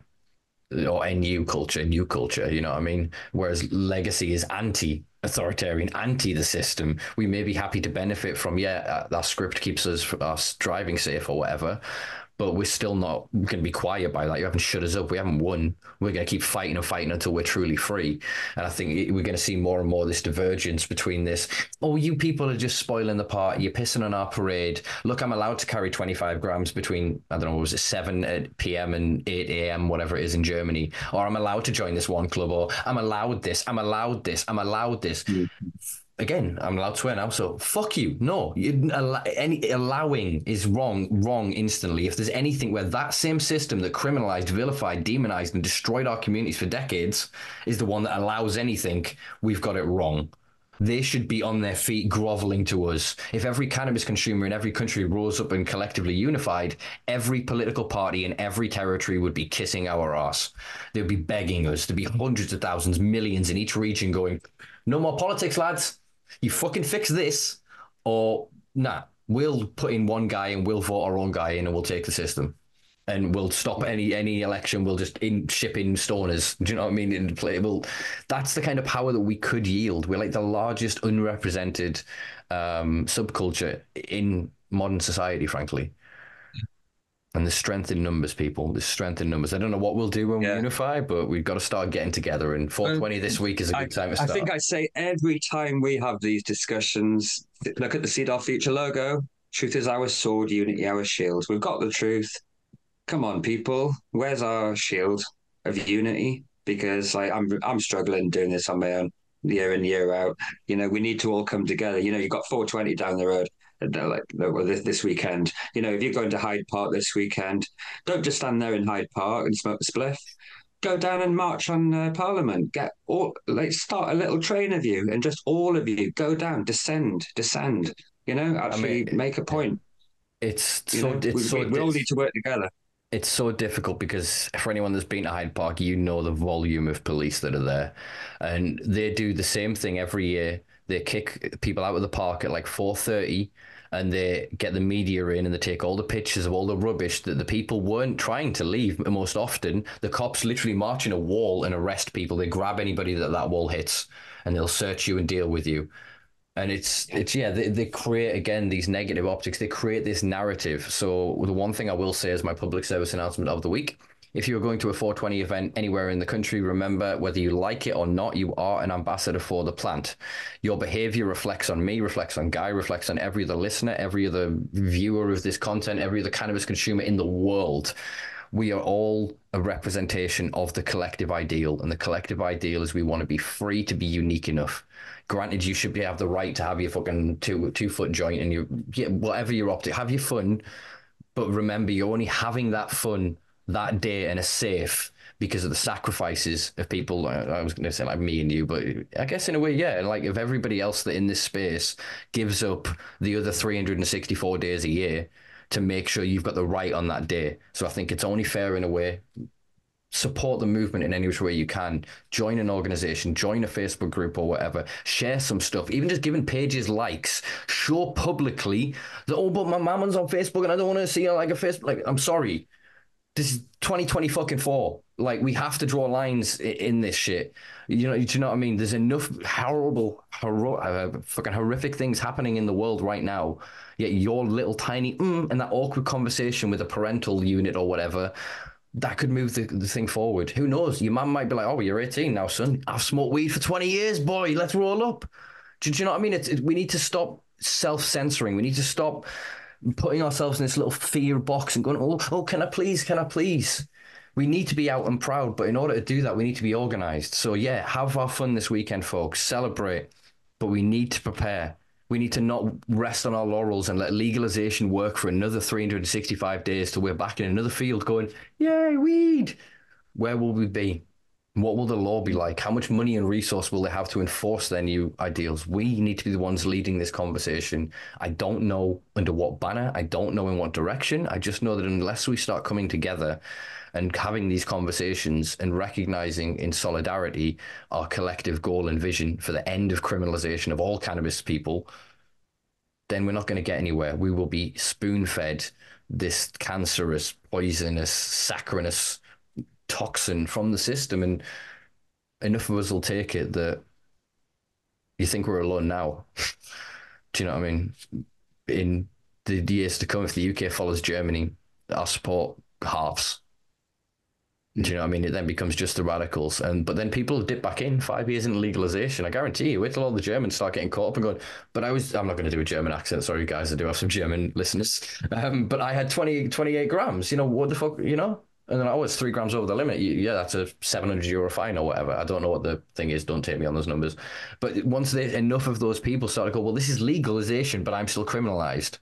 I think enough people have to be a victim to it to recognize it. But unfortunately, in most jurisdictions, you're too late. Whereas I think Little Britain outside of fucking the European Union right now, when the EC goes in one block, we're going to go, no, we've got a chance on this little island.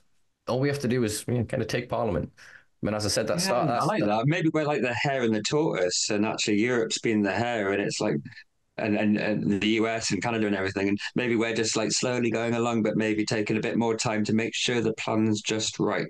And at some Yeah. point we'll strike, So and we'll do it right, and then the rest of the world can like follow. Who knows? well, that's it. I mean, if you look at every jurisdiction, it gets better. Slightly better. Tweak here, tweak there, tweak there. Yeah, granted, they may get more monopolistic practices, but they give us more gestural motions towards like social justice, equity, participation. Never enough. Obviously, they're the ones that get to control who gets to participate. It's not a level playing field. But I think, yeah, this little country of ours, to not be a bit nationalistic as I was the other week, and I got accused of being imperialist, which I'm guessing they didn't follow any of my work really. They must have just seen that one clip. But basically, it was stating like we built the empire. All bad things. I'm not going to speak any good of the British Empire. I know people saying, speak down to your country, but know your fucking history. You shouldn't be proud of what the fuck we've done in the world when you think of the slave trade and everything else and invention of colonization, imperialism, and global like capture, like Christ. But the idea of that then being built on cannabis, again, granted, most of it like Russian, Lithuanian, etc. But man, we had a good domestic stock. And we obviously cultivated a lot wherever we went. We forced the colonies in Jamestown in the States to grow cannabis, etc. And I can't help but feel that we can almost get the Jacob Rees-Moggs of the world to change their position. And if we could have this, make Britain great again, and if we can all just grow cannabis, it's like we don't need these ULEZ cameras and these carbon emission zones and whatever. If we just fill 20% of the arable land with cannabis, we'll sequester more carbon than we produce by a large part and have all of the cannabis resource. We could be a global hub. If we fully deregulated and created a new industry here of cannabis, we could set the tone on the world. Like we were one of the last holdouts in the 61 convention, with the British way of prescribing heroin and dealing with people in a health thing. We were one of the last to flip over into it. But since then, we've become very fastidious supporters of this. I think we could do that volte-face, to borrow a phrase. And yeah, publicly be that global drug dealer that we've never ceased being since the Opium Wars, since almost the creation and the capture of the Silk Road and the east to west trade. I think there's something to that, of a national pride of we're growing the country back, because the potential of cannabis. Look, we're still just arguing over this little, what's a drug, and people get stoned and they giggle at things and no, but this is batteries. This is petroleum replacements. This is replacement for plastics. This is treatments for fucking cancer. This is preventative prophylactics for cancer. This is like desalinization technology. This is energy producing technology. There's so many applications for the plant, its derivative products, and everything beyond people smoking a bit of weed. And I feel like we if we have to win that for all of us, because even if you just go, oh yeah, we allowed it on license and prescription and whatever else, we'll not get all of those industrial benefits in a time frame enough to benefit all of humanity. There will eventually, in 100 years or 200 years, like these accelerationists want there to be. They're like, oh, the ends justify the means. As long as we come up with the tech and we have that stuff over then, doesn't matter how many people suffer or die. Whereas I think cannabis can be the resource to get us from where we are in struggling with resource scarcity into that resource abundant reality, that Star Trek future. I think cannabis is the thing that gets us there, but it requires the people being free, because otherwise the corporation will only ever do, or the corporation class, the capitalist class will only ever do what is good for profit and the bottom line. Whereas the people will always do what is best for the people, because we're the people. Do you know what I mean? Or at least that's my theory, my hope. I think one little thing that I've been toying with recently is, like if you've got a medical prescription, you're told you're not allowed to smoke it. You're only allowed to vape it, and it's illegal to smoke it. Well, I've been looking into that a little bit, and there doesn't actually seem to be any criminal offence for smoking your prescribed cannabis, as far as I can see. Don't quote me on that, please. I'm still looking into it. I mean, there was when the 2018 regulations came in. It states in there that smoking it is prohibited. It doesn't It say doesn't by say it's whom. legal. Now, if you're in somebody's property or in a public venue or something, it is illegal under Section 8D of the Misuse of Drugs Act, which is permitting somebody to smoke cannabis or opium, as in the regulations, inside a property. But outside, in public, there isn't actually anything to stop you from smoking it. And your vape might have run out of battery or whatever. If you need to medicate, you need to medicate. I'm a smoker. I've been smoking since I was 9 years old. I'm 47 now. So I don't really see a problem with mixing it with my tobacco in my cigarette. But I'm still getting the medical effects and I'm getting the nicotine addiction at the same time. So I mean, maybe, an argument. just this. Sorry, a harm. Just to put, I'm just. This is me. You know me. That little part of my brain that's just going. Here's the thing. Um, you could technically make an argument that it's harm reduction, Guy, because you're reducing the amount of paper that you'll be combusting. You're reducing the amount because in the space of that, instead of being a full cigarette, if you're then only taking half of the nicotine, you've reduced half effectively the damage of the nicotine. So I'm not condoning it per se, but I believe that it should be, and I will fight for your right to do that. You should be entirely entitled to do that because vaporization is quite a new thing. Granted, yeah, we've had like the Scythians used to use a kind of a form of vaporization over fire and whatever else. And there's a few historic accounts of different forms of uh, combustion that technically would be more vapor than there would be fucking smoke. But anyway, apart from sort of that sort of thing, generally, the whole system we have now, all of the anecdotal evidence, all of the history of all of the consumers fucking smoked it. Yeah, some people had edibles and whatever, but the vast, vast majority smoked it. And then it's only really within now with the invention of these technologies and everything else, which again to me feels like jobs for the boys more than anything, because they can argue, oh, harm reduction of this and that. And actually, I've seen a couple of studies talking about, volatilization point around bacteria and around fungal spores and things like that. That combustion is actually better because it's destroying them. Your average blunt smoker will, and I'm definitely one that will advocate and argue, tastes a hell of a lot better than a vaporizer. Yet they're saying, oh, but a combustion destroys X% of this and X% of that and X% of this. And I'm like, yeah, but this blunt still fucks me up. I smoke the same in that vape, and my lungs hurt from trying to draw it in, even if it's I've got a Volcano, I've got a Pax, I've got like 4 or 5 different vape spokes here for the people who are like, oh, vape, I've tried. Please listen to me. I have fucking tried. It doesn't. The worst I get is a headache. It's like I'll actually get it, and I'll get like a THC headache. I've not got the full body yet. Even just like, starting to roll that, slowly calming down. Like, even there, as you saw, folks, when I lit that up, instantly washed over me. Starts from like the chest down, the shoulders drop, the heart rate. Technically, I'm you get tachycardia, so you have a slight increase in heart rate, but it feels like my blood pressure lowers. It feels like the tension releases, and there's just this slow, like trickle down warmth through my extremities. I feel my brain become more coherent, more.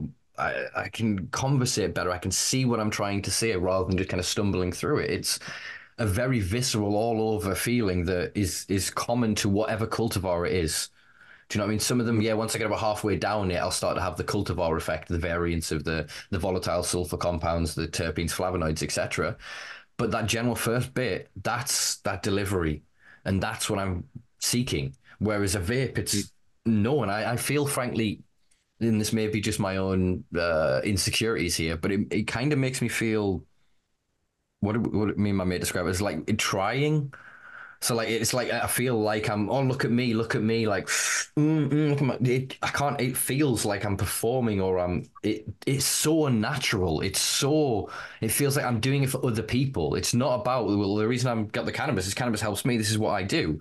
I'm doing this for these people. Fuck these people. These people have been prejudiced and hateful towards me. They've criminalized me for forever. Why should I be helping them by doing this little thing and making a company richer and showing their logo every time? And like, no, I don't even show which skins. I have a very strong preference for which skin I use. But guess what, folks? I ain't showing you that either. Like, It should just be allowed our own development of our relationship with cannabis. And so you get to This is try this is this making is drugs, exactly what do I'm growing saying. this, Yeah, doing this. You know, yeah. I mean, I think it's something I'm going to test. In fact, actually, now that I've got a prescription, I'm going to test a few different things. Yeah, I love it. I've got a friend who's good at filming, so I'm probably going to go out and do some little filming things. So I'm probably going to go and talk to some police officers with a spliff and have a chat with them because driving I can get prosecuted for if I'm smoking it because within the regulations you're not using it as prescribed. Using it inside a property, you're not allowed to because that's Section 8D of the Misuse of Drugs Act. Mhm. Possession is perfectly legal. So there isn't actually anything outside that the police could actually charge you with, I believe. So I'm going to test this pretty soon. I'm going to film it, and I'm going to do a little documentary of some different interactions with different people, and I'll put that out there and like see what you think. But this weekend 420, if you fancy a change, you don't like the vapes like me and Simpa, maybe have a little spliff out there and do a little rebellion act. And I don't think there's anything they can charge you with it if it's outside. But don't hold me to that, please. Yeah, yeah. I'm just thinking there's exactly the mechanism as you described before. I think what occurs with it, and this is something I've tried to have clarified, and nobody seems to want to answer my question. Maybe I'm not asking the right people who friggin' knows. And actually, when I ask authorities, they don't know purely because of, I didn't know the law changed. I'm like, okay, ignorance of the law isn't an excuse of it, according to the country, but whatever. Is that if you're then, as you say, smoking it when you should have been vaporizing when driving, so you can drive and be vaping, be seen vaping, and that's fine. And like I said, the element then has to come that the cop has to then have physically seen you smoking that. But then there becomes into a point of discretion. So, I mean, these are actually, because I've run out of my preferred skins, these are quite a light skin. So this could look like a rolly skin. Do you know what I'm saying? So then if the cops then going, oh, you're smoking a rolly, you flick it out the window, they pull you over, you've got a script. There's going to They could prove beyond reasonable doubt that you were not using your medication correctly. But if you were found with a pouch of baccy next to you and whatever else, then again, I'm not saying put two and two together here, folks, as a discretion for defense. I'm just saying that it's about what they can prove at the end of the day. And as you say, it's literally, I think it's 6 words, 5 words. I should probably count them one of these days. The smoking of cannabis is prohibited. 6 words. That's the only thing it says on the bottom of the MRHA note under the section. Can't remember the section, but it's Schedule 2 Misuse of Drugs Regulations 2001. And it just literally prohibited. But as you say, it doesn't say how it's enforced, what it's enforced. I think what's there is the same as if you got an opioid pill, whatever, and then you said to your doctor, oh, I'm grinding these up and sniffing them. Like, he would then say, okay, I'm stopping your prescription. But if you've then still got 20 of them at home, that doc isn't going to ring the police and go, you're illegally in possession of this. I think it would be worth finding out where the line is of how long, because I mean, think about it. Like, I've had elderly relatives when they die and you go in their medicine cabinets and you're like, what the fuck? There's like hundreds of bottles of what, like, she hasn't had a prescription for that for 25 years. Yeah, that is a Schedule 1 drug. That's an amphetamine. That's a this. That's a steroid. That's a this. That's a. Yeah. What would happen in that circumstance? Everyone would assume under the law, and as far as I'm aware, under the law, again, don't use this as evidence because I don't know it yet. But my assumption from what I've read on peripheral of this, without delving into it, is you have an assumed right to possession of that amount ongoing. So, like, I have in my car a pot that has a gram in and has my paper prescription next to it, and that's just so I do whatever I do as I go in whatever. But as long as that's there in the car, that's meeting the criteria. You know what I mean? And There is a bit of confusion around the prescriptions. It's come up quite a bit with the police and patients because when you get your script, the piece of paper that is, it's valid for 28 days. And sometimes the police will be, oh, it's out of date, so like you don't legally possess it anymore. That's rubbish. This was confirmed recently by Professor Mike Barnes. So the prescription lasts 28 days, but the actual prescription, like drug, your medicine, lasts until it's out of date. Like you possess that legally. You have a piece of paper to show that. I mean, even if it's months down the line, that is still you can't be done for possession. well, this is the interesting thing. Yeah, so again, good point and clarifier is, yeah, exactly. The 28 days is relating to the private clinic signing off that you can and the dispensary dispensing it. So it's Yeah. you only have that window. I mean, there's various arguments being made why that window is what that window is, but we'll leave that to what that is. Um, but yeah, the way that that's kind of then worked out is like you said, some products. I mean, I got one of my last batch was dated 2 months. The expiry date of the product it ran out 2 months after. There was another product in that batch that's got a 12 month. But then even after so Mhm. 12 months, I get that and I go, oh, I'll get my next script. I'll just order up now and I'll leave 2 grams in that script and it's got a year on it. 3 years later, police are in my house for whatever fucking reason, and they find that tub and they're like, that still shouldn't. I can't see in the law how there's a rational date We where it can't. go it Yeah. just so exactly. So therefore, what I'm It's saying out is, of date. You maybe well, shouldn't use it, but well, it's not illegal to possess. exactly. So what I'm then saying, and then because taking drugs isn't legal. That's one of the main things we've struggled with in the Western world. Granted, China, a few other countries have got some really draconian bullshit around it, but generally, the way they got around you being on drugs was you have drugs on you. Do you know what I mean? Which is why people take their drugs in the queue and get fucked up, and then they still get into events and whatever because they've got technically got no drugs on them. Um, I'm just thinking there, some patients end up, buying 3 10 gram tubs a month. And if they did that over a year, that's 36 tubs. And I'm thinking if, they left a few grams in each tub, it's just, it just means, an unscrupulous dealer at any point could come along and do a year's worth of, I've seen prescriptions signed for 120 grams a month. And then you sell that weed, you've got those pots, you put yours, and you're just traveling around and you've got 120 grams worth of it's. I just see a new world forming. So rather than those selling eights, quarters, and halves, they're getting us into fives. So the Germans have gone in with 25 and the 10 grams over here. And so they're trying to break dealing. So whenever they catch an ounce, that can't be medical. Like that belongs to the legacy culture. That's old weights, whereas their new weights are 10. Do you get what I'm saying? They're separating as much as they can at every level to create a subclass, and we're all the bad things. So look at what's happening in Parliament now. And, oh yes, we're going to sort out this CBD thing. We're going to sort out all the hemp stuff. We're going to up the. It's like, again, they're just cherry picking what they want from the legacy culture, and they're going, oh, we've created this hemp thing now, we've created this CBD thing now, we've created this medical thing now, they'll have this thing now, and then this thing, and all research development, and everyone else is just a druggie, and that's what they want. And every day the pressure gets greater and greater on the few that remain to not for their own security or safety. Speaking to a legacy activist just before we started recording today, I'm not going to name for privacy, but they were saying, look, they don't want to come on the podcast. They're not a face anymore. They don't want to. It's too complicated in their life, and they understand that it's difficult because they've got the protection of scripts and various of the benefits, but they've got kids, they've got a life, they've got a wife, they've got. And as I said to him, look, I don't begrudge or blame you that. I don't have a wife or a kids or anything like that. I don't want either of them, to be fair, but I can do what I can do because of the situation I'm in my life. You can do what you can do because you're in the situation in your life. But the more that they create these incentives and these pressures and these booby traps, I think the lonelier we're going to get in this space without the main populace recognizing it, because it's all well and good. There are many, I say this with respect, entertainers, content creators out there in the cannabis space, but they're not really trying to liberate the consumers, to lift up the consumers with information and education and empower them and get them wanting to fight for their better world. It's just almost creating a marketing and advertising vessel for that corporate cash cow, for your cookies, for your, no offense, your Dodgers, your big Equus established brands like that, like Wiz Khalifa and shit. No offense to a lot of these people, these are just front men.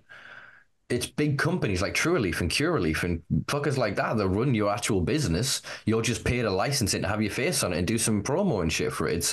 It's token gestures of participation. You're not the big gangster bad man person in the space that you think you are. You're a capitalist. You just happen to keep a toe still in the legacy culture or the legacy market. Do you know what I mean? And I feel like they're going to then control who can rise and who can fall. Whereas I see our future on every high street, like literally as in terms of them being a franchise of a air quotes charity shop. It's not a charity shop, but a version of.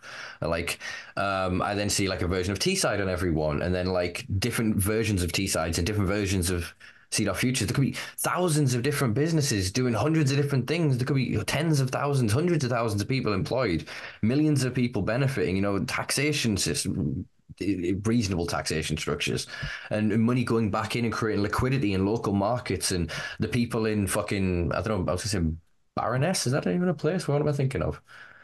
I don't know. Fucking wait. I don't know. Yeah, North. place in Scotland. Yeah, I was trying to like go. I was going to try and list like a Scottish or Welsh or South of the. But yeah, from any Yeah, distant yeah. part of the country, would be focused on it first. So Norfolk would be like, well, we're growing Norfolk weed, and it'd be like, oh, let's raise the talent in Norfolk. I want to see almost like the footballification of it, that like in a friendly kind of jibe, like Norfolk's like, yeah, we got the shit, and Lincoln's like, ah, we'll show you boys. Do you know what I mean? It's about growing homegrown talent and the best product, and not about the ego and the marketing and the bullshit, but the actual product and the community, and going, oh, we've set up a business and 10% of our profits go into kids five-a-side football. Oh, we've set up a business and we've supported. Do you know what I mean? Real old school, like the nostalgia, rose tinted glasses versions of what the neoliberals believe the 50s was. Do you know what I mean? Of just good people doing good stuff, building good businesses. Like just actually the community participating, because everyone benefits. And then we'll start to see what we see as the scourge on society is what they are, victims of the system. Granted, yes, doing immoral things and wrong things. Good people can do wrong things. In the same way I that think it's wrong. already happening though. I mean, going back to the football analogy, I mean, you look at like that place you were talking about in Sunderland with all the like Mm. the security and everything. I mean, it's got to be crap weed. It's macam weed. Sorry, little Geordie joke there.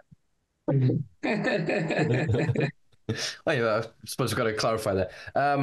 For my northern listeners, Guy is technically from the north. I know he lives about as far south as you can get these days. Yeah. But yeah, we'll give him a pass there. We'll give him a pass. But no, it's like you say. Why should then Rockshore be the hub of that? Why shouldn't every port have the chance to participate? Why shouldn't every transport logistics company? The Royal Mill don't know half the shit they're posting. They were already the biggest drug dealer distribution network in the country before the Scripps, and now, Christ, they're moving a lot of weight. It's all it's all getting a bit funny. Do you know what I mean? And I just feel that their systems need to exist and need to be worked out as the kinks as they go. But the same discretion that's given for them to do that, to give moldy weed, to now as some clinics are advising folks that you film yourself opening your weed, because there's some seals are broken, some people are reporting grams missing, some people are reporting different products. There's all sorts of fuckery. Wherever there's a chance for exploitation, there will be some. Until cannabis is ubiquitous and freely available, people are going to find these avenues to profit from. So again, I make my advocation and my argument toward the purely medical community. I'm not against you. I'm entirely for you. But the way you benefit from actually having a system that is designed wholly for you is you let the so-called wreckheads, the recreational consumers, the people that aren't or don't want to participate in that system exist. Because once we're fine, all the mates that I know now that are like, yeah, I've got a bad back, or yeah, I got depression, so that they're safe driving. So many people I know are exploiting this because they don't want to get kicked out of their house. They don't want to lose their job. The missus is scared, so they've got it to make her happy. Do you know what I mean? Like, I've got it to continue care in the NHS. So there's so many different reasons we're being forced to get these things. It's coercive. It's a racket going, oh, it's a nice life you got here. You want to keep smoking that weed, dear, that you've proven to us over decades works really well for you. Well, if you do, gotta pay us for the privilege. And that's all I want is the end of the hypocrisy. If you've got the money and the resource, you want that, fucking do that. But don't predicate your continuation of access to care on the continuation of the criminalization of me and my people. My people, I'm speaking for all weed, but you know what I mean? If anyone that isn't in that protected group, everyone else deserves the same protection. There is no difference at all at this point. It is a legislative thing. It's basically like a parking ticket infringement is where we should be. It should be as absurd as if a parking ticket warden came running over and screaming at you and spitting vitriol and be like, what's in your pockets? What's in your house? What's in your car? Like, it should look as insane as that to us. It should do. And the fact that it doesn't, God, I lost my voice. That was a horrible sound I just made coming out of my mouth earlier. Sorry. The But you get what I'm saying, that vitriol, that rage and that anger, that should be, we should be a protected class.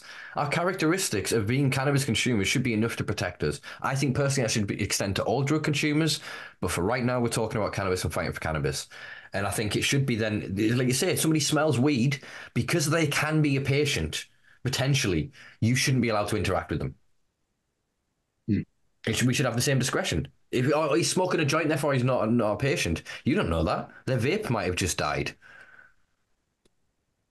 Do you know what I mean? It's because there's these problems in law, and I think this is why someone like yourself, again, to kind of come full circle, why it's important to empower people to stand, especially litigate in person, because unfortunately, a lot of we can't challenge the laws in the ways that is necessary to do so when you have legal defense.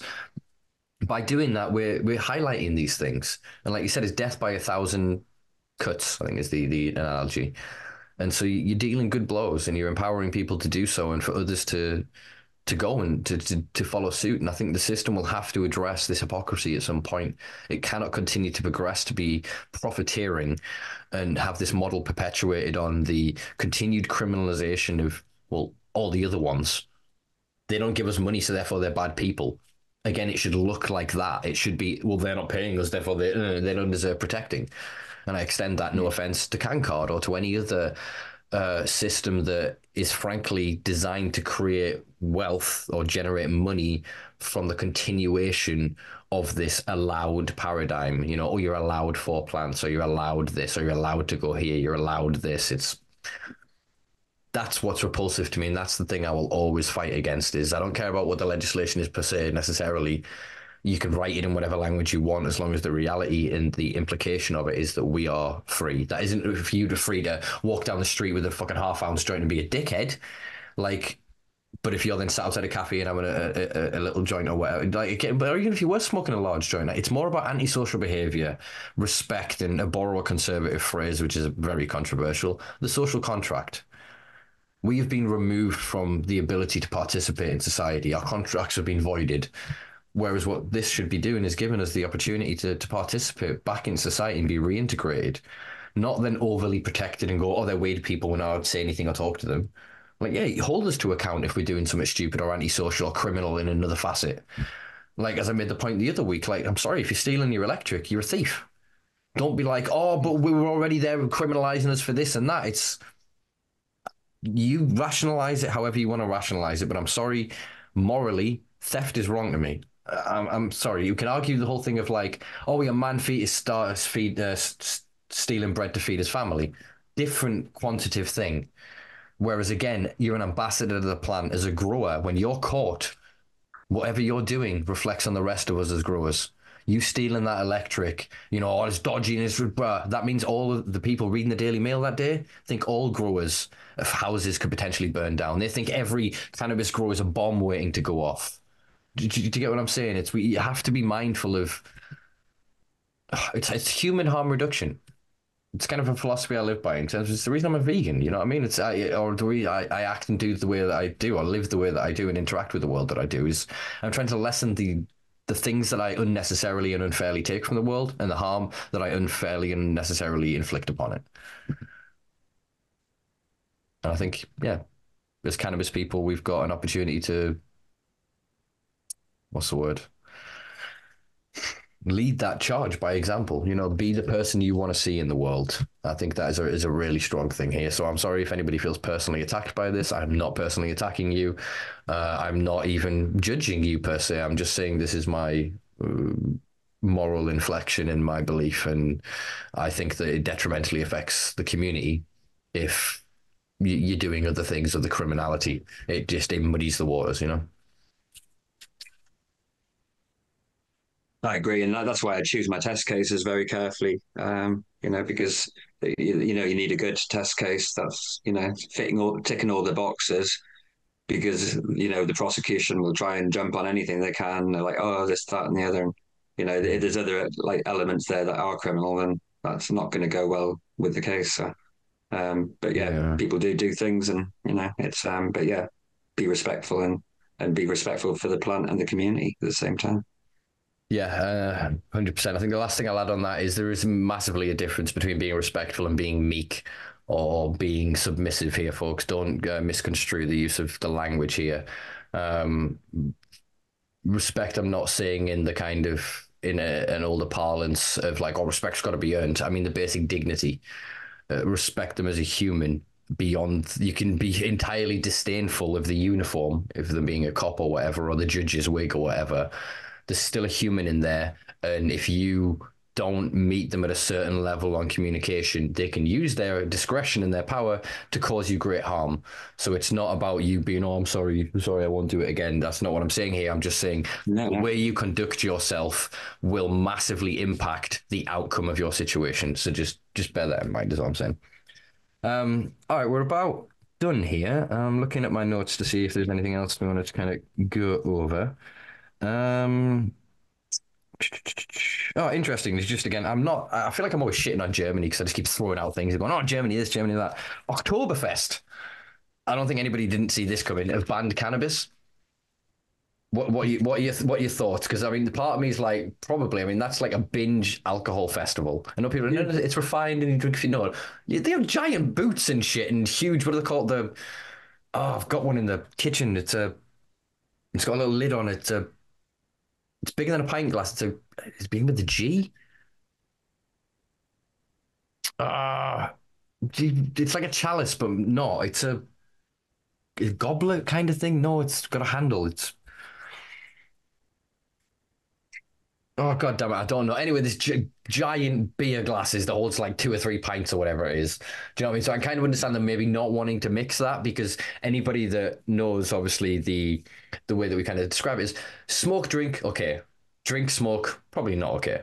Like even veterans, if you've not smoked during the day and you've had like 4 or 5 pints and you smash in a good fucking heavy bit of weed, you've got a chance of having a bit of a Westy experience. Like the body doesn't quite deal with it as well. Whereas if you then smoke into drinking, generally there's a lot more tolerance there. Not quite sure what the mechanism is there, but from my own personal experience and from a lot of communication with, let's call them former session heads, that was the general consensus we found is that if you're going to drink and plan to smoke later, you either have to wait to sober up a bit or not, because you'll just end up in a not you're not getting as much benefit from the cannabis and you're potentially amplifying some of the worst aspects of the alcohol. As other person, I think, Southerners can't handle their drink and smoke, but, as Northerners, Wait, I've never had a problem. But, wait, but going again, back to yeah. Oktoberfest, just a little idea, right?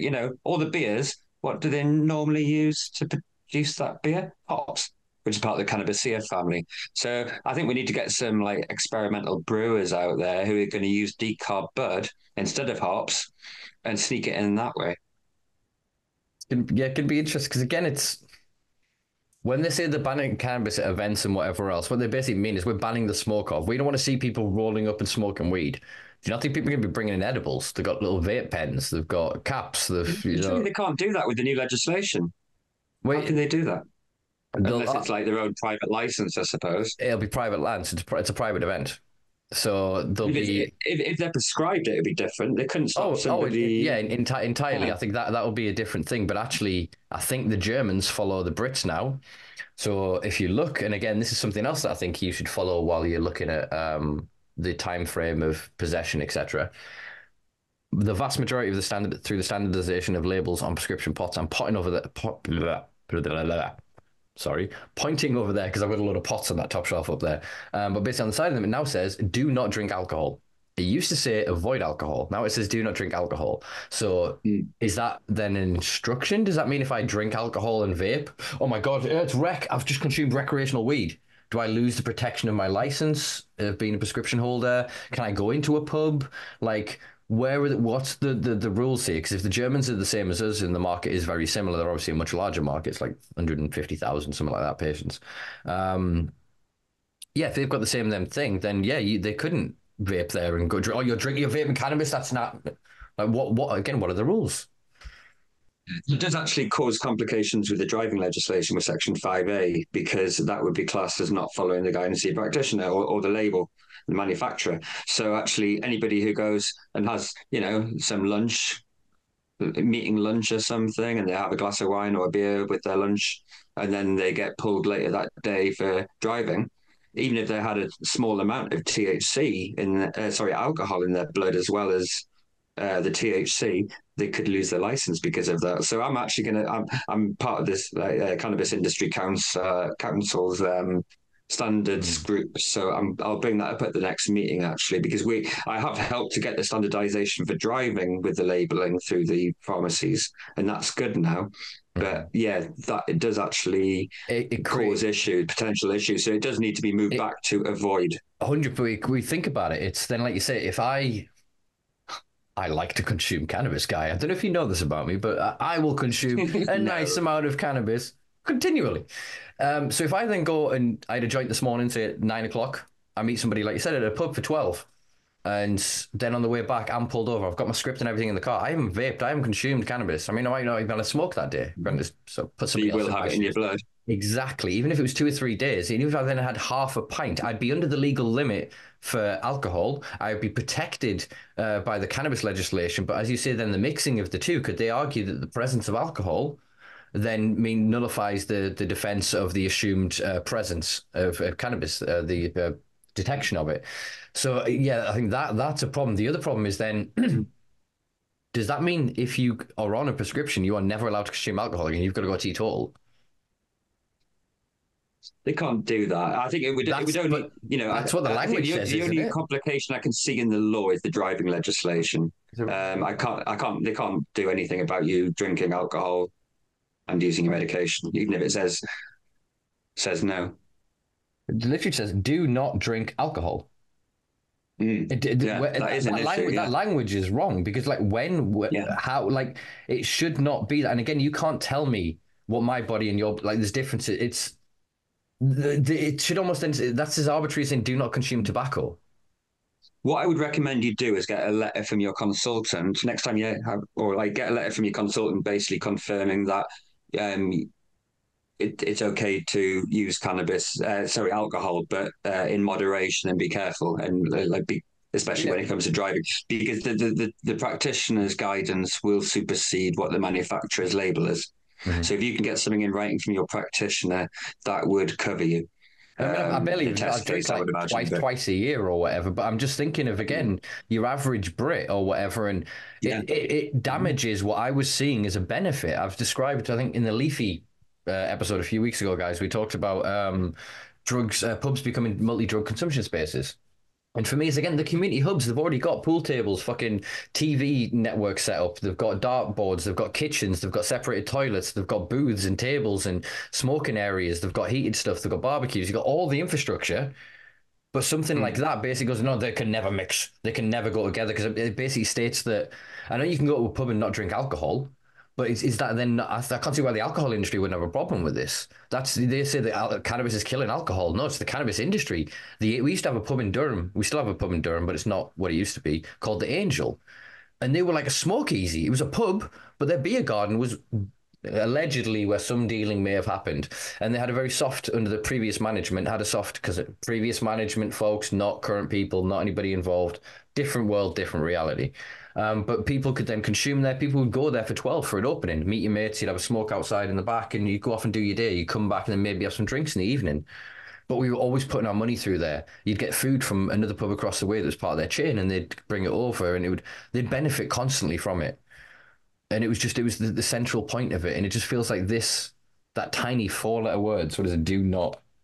Four words, do not drink alcohol, destroys the potential synergy. And again, it should be, why can't Dave likes a fucking, he's gonna go for a couple of pints, I'm gonna play some pool and have a couple of vapes in the smoking area.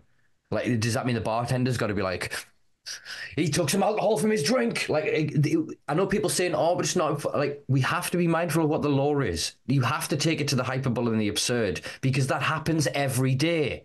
Thousands of us fall into that crack of the hyperbole where we're just, that'll never happen. Yeah, but then why are my mates in prison? Why are we still under threat? Why are we still scared of the blue siren? Why is it still the way that it is?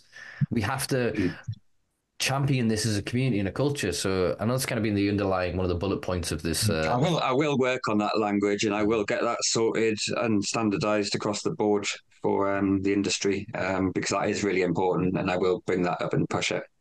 So, cheers for that, man. Yeah, no worries. You know me, I'm a stickler. I like find problems.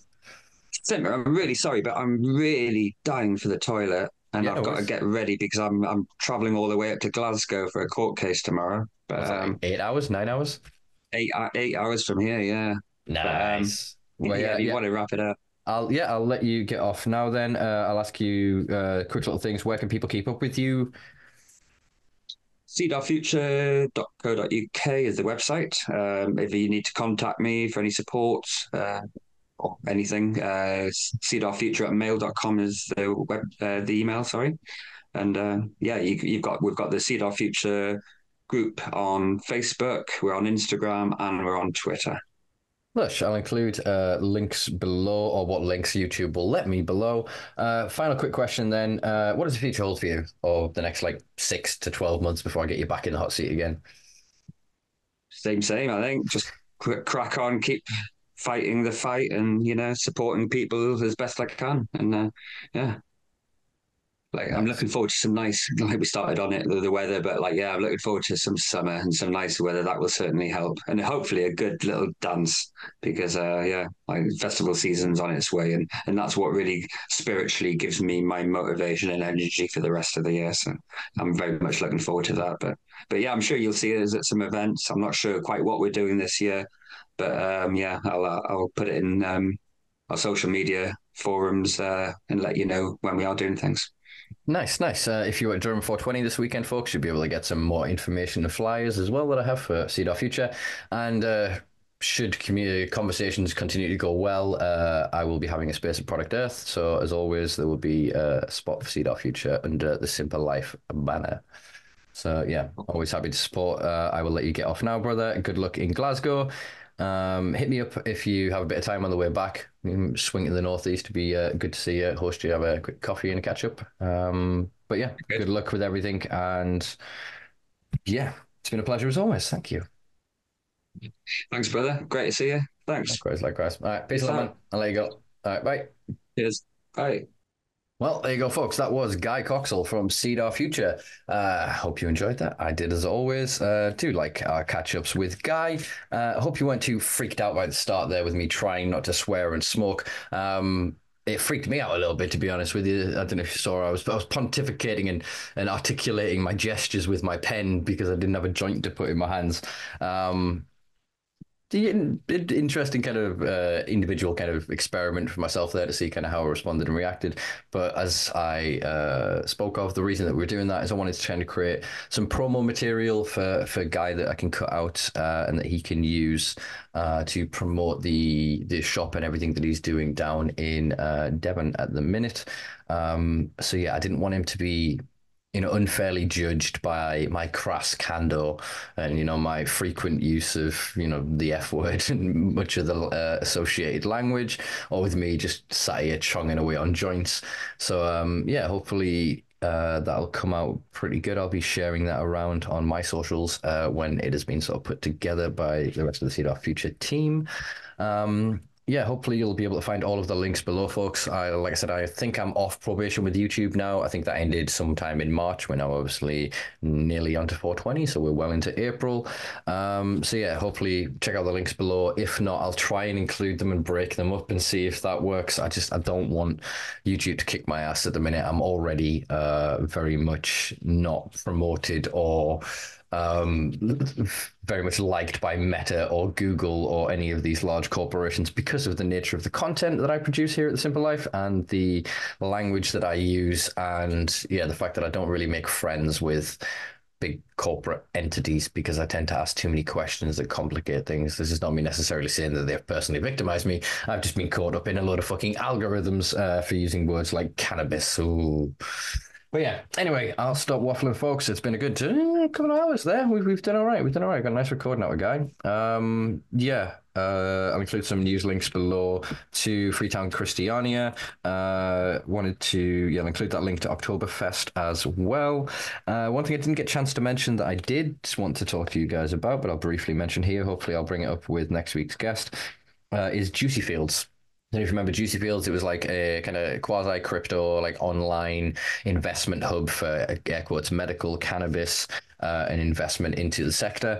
And that it evidently blew up, and I think it was 50 million euros, like 500 million pounds, was kind of lost. There was 9 arrests recently. There was, well, I can't read my numbers there. So over 7,000 officers involved in 11 countries executing 9 collective warrants. I think they seized assets and houses and stuff worth at least $1 billion. There's discrepancy in numbers being reported, so I'm just going to go for around $1 billion rather than go for the specific figure that I'd written there. But yeah, that'll be interesting to see how that kind of unfolds and develops, because that was a massive con that caused a great sort of slowdown in the global rollout of the medical cannabis industrial complex. Is partly believed to be linked towards sort of why we're having such suppression of markets and investment in certain spaces at the minute. So yeah, it's going to be interesting to see what happens there and whether investors will get their money back from the seized assets, etc. That does seem to be their intention. If so, I'm guessing that money will end up back into the space at some point. So yeah, capitalists going to do what capitalists do, and con men going to do what con men going to do. So it's an interesting collision of two groups of entities seeking to profit from the cannabis space, seeming to harm each other. So yeah, popcorn at the ready as always. All right, folks, I'm not going to waffle on much longer. Yeah, if you enjoyed this, please do give us a like, a share, a subscribe, a rating, star, thumbs up, whatever it is, wherever you are that shows appreciation. I appreciate you for doing it. It helps me deal with the shadow banning and algorithmic limitations that I face on this little podcast of mine. If you really, really enjoyed this, please do consider going to patreon.com/the Simpa Life, where for less than a cup of coffee a week, you can help me keep the lights on this project and help me grow into the next evolution, the next phase of this project. Because little insider tip, I'm redoing the office soon. There's a few tweaks I want to make and a few things. I want to try and get a central camera and improve my lighting and stop this jiggering that happens every time that I wiggle on the desk. So yeah, if you want to support that, please do check out Patreon. All right, folks, we're on all social media at the Simpa Life. I say all, most social media at the Simpa Life. Check out simpalife.com for more exclusive articles, blogs, info, etc. All right, you have been beautiful folks. Thank you as always for your time. We'll be back next week with, I don't know, somebody. He'll be awesome. You'll love it. I'll love it. All right, peace and love, folks.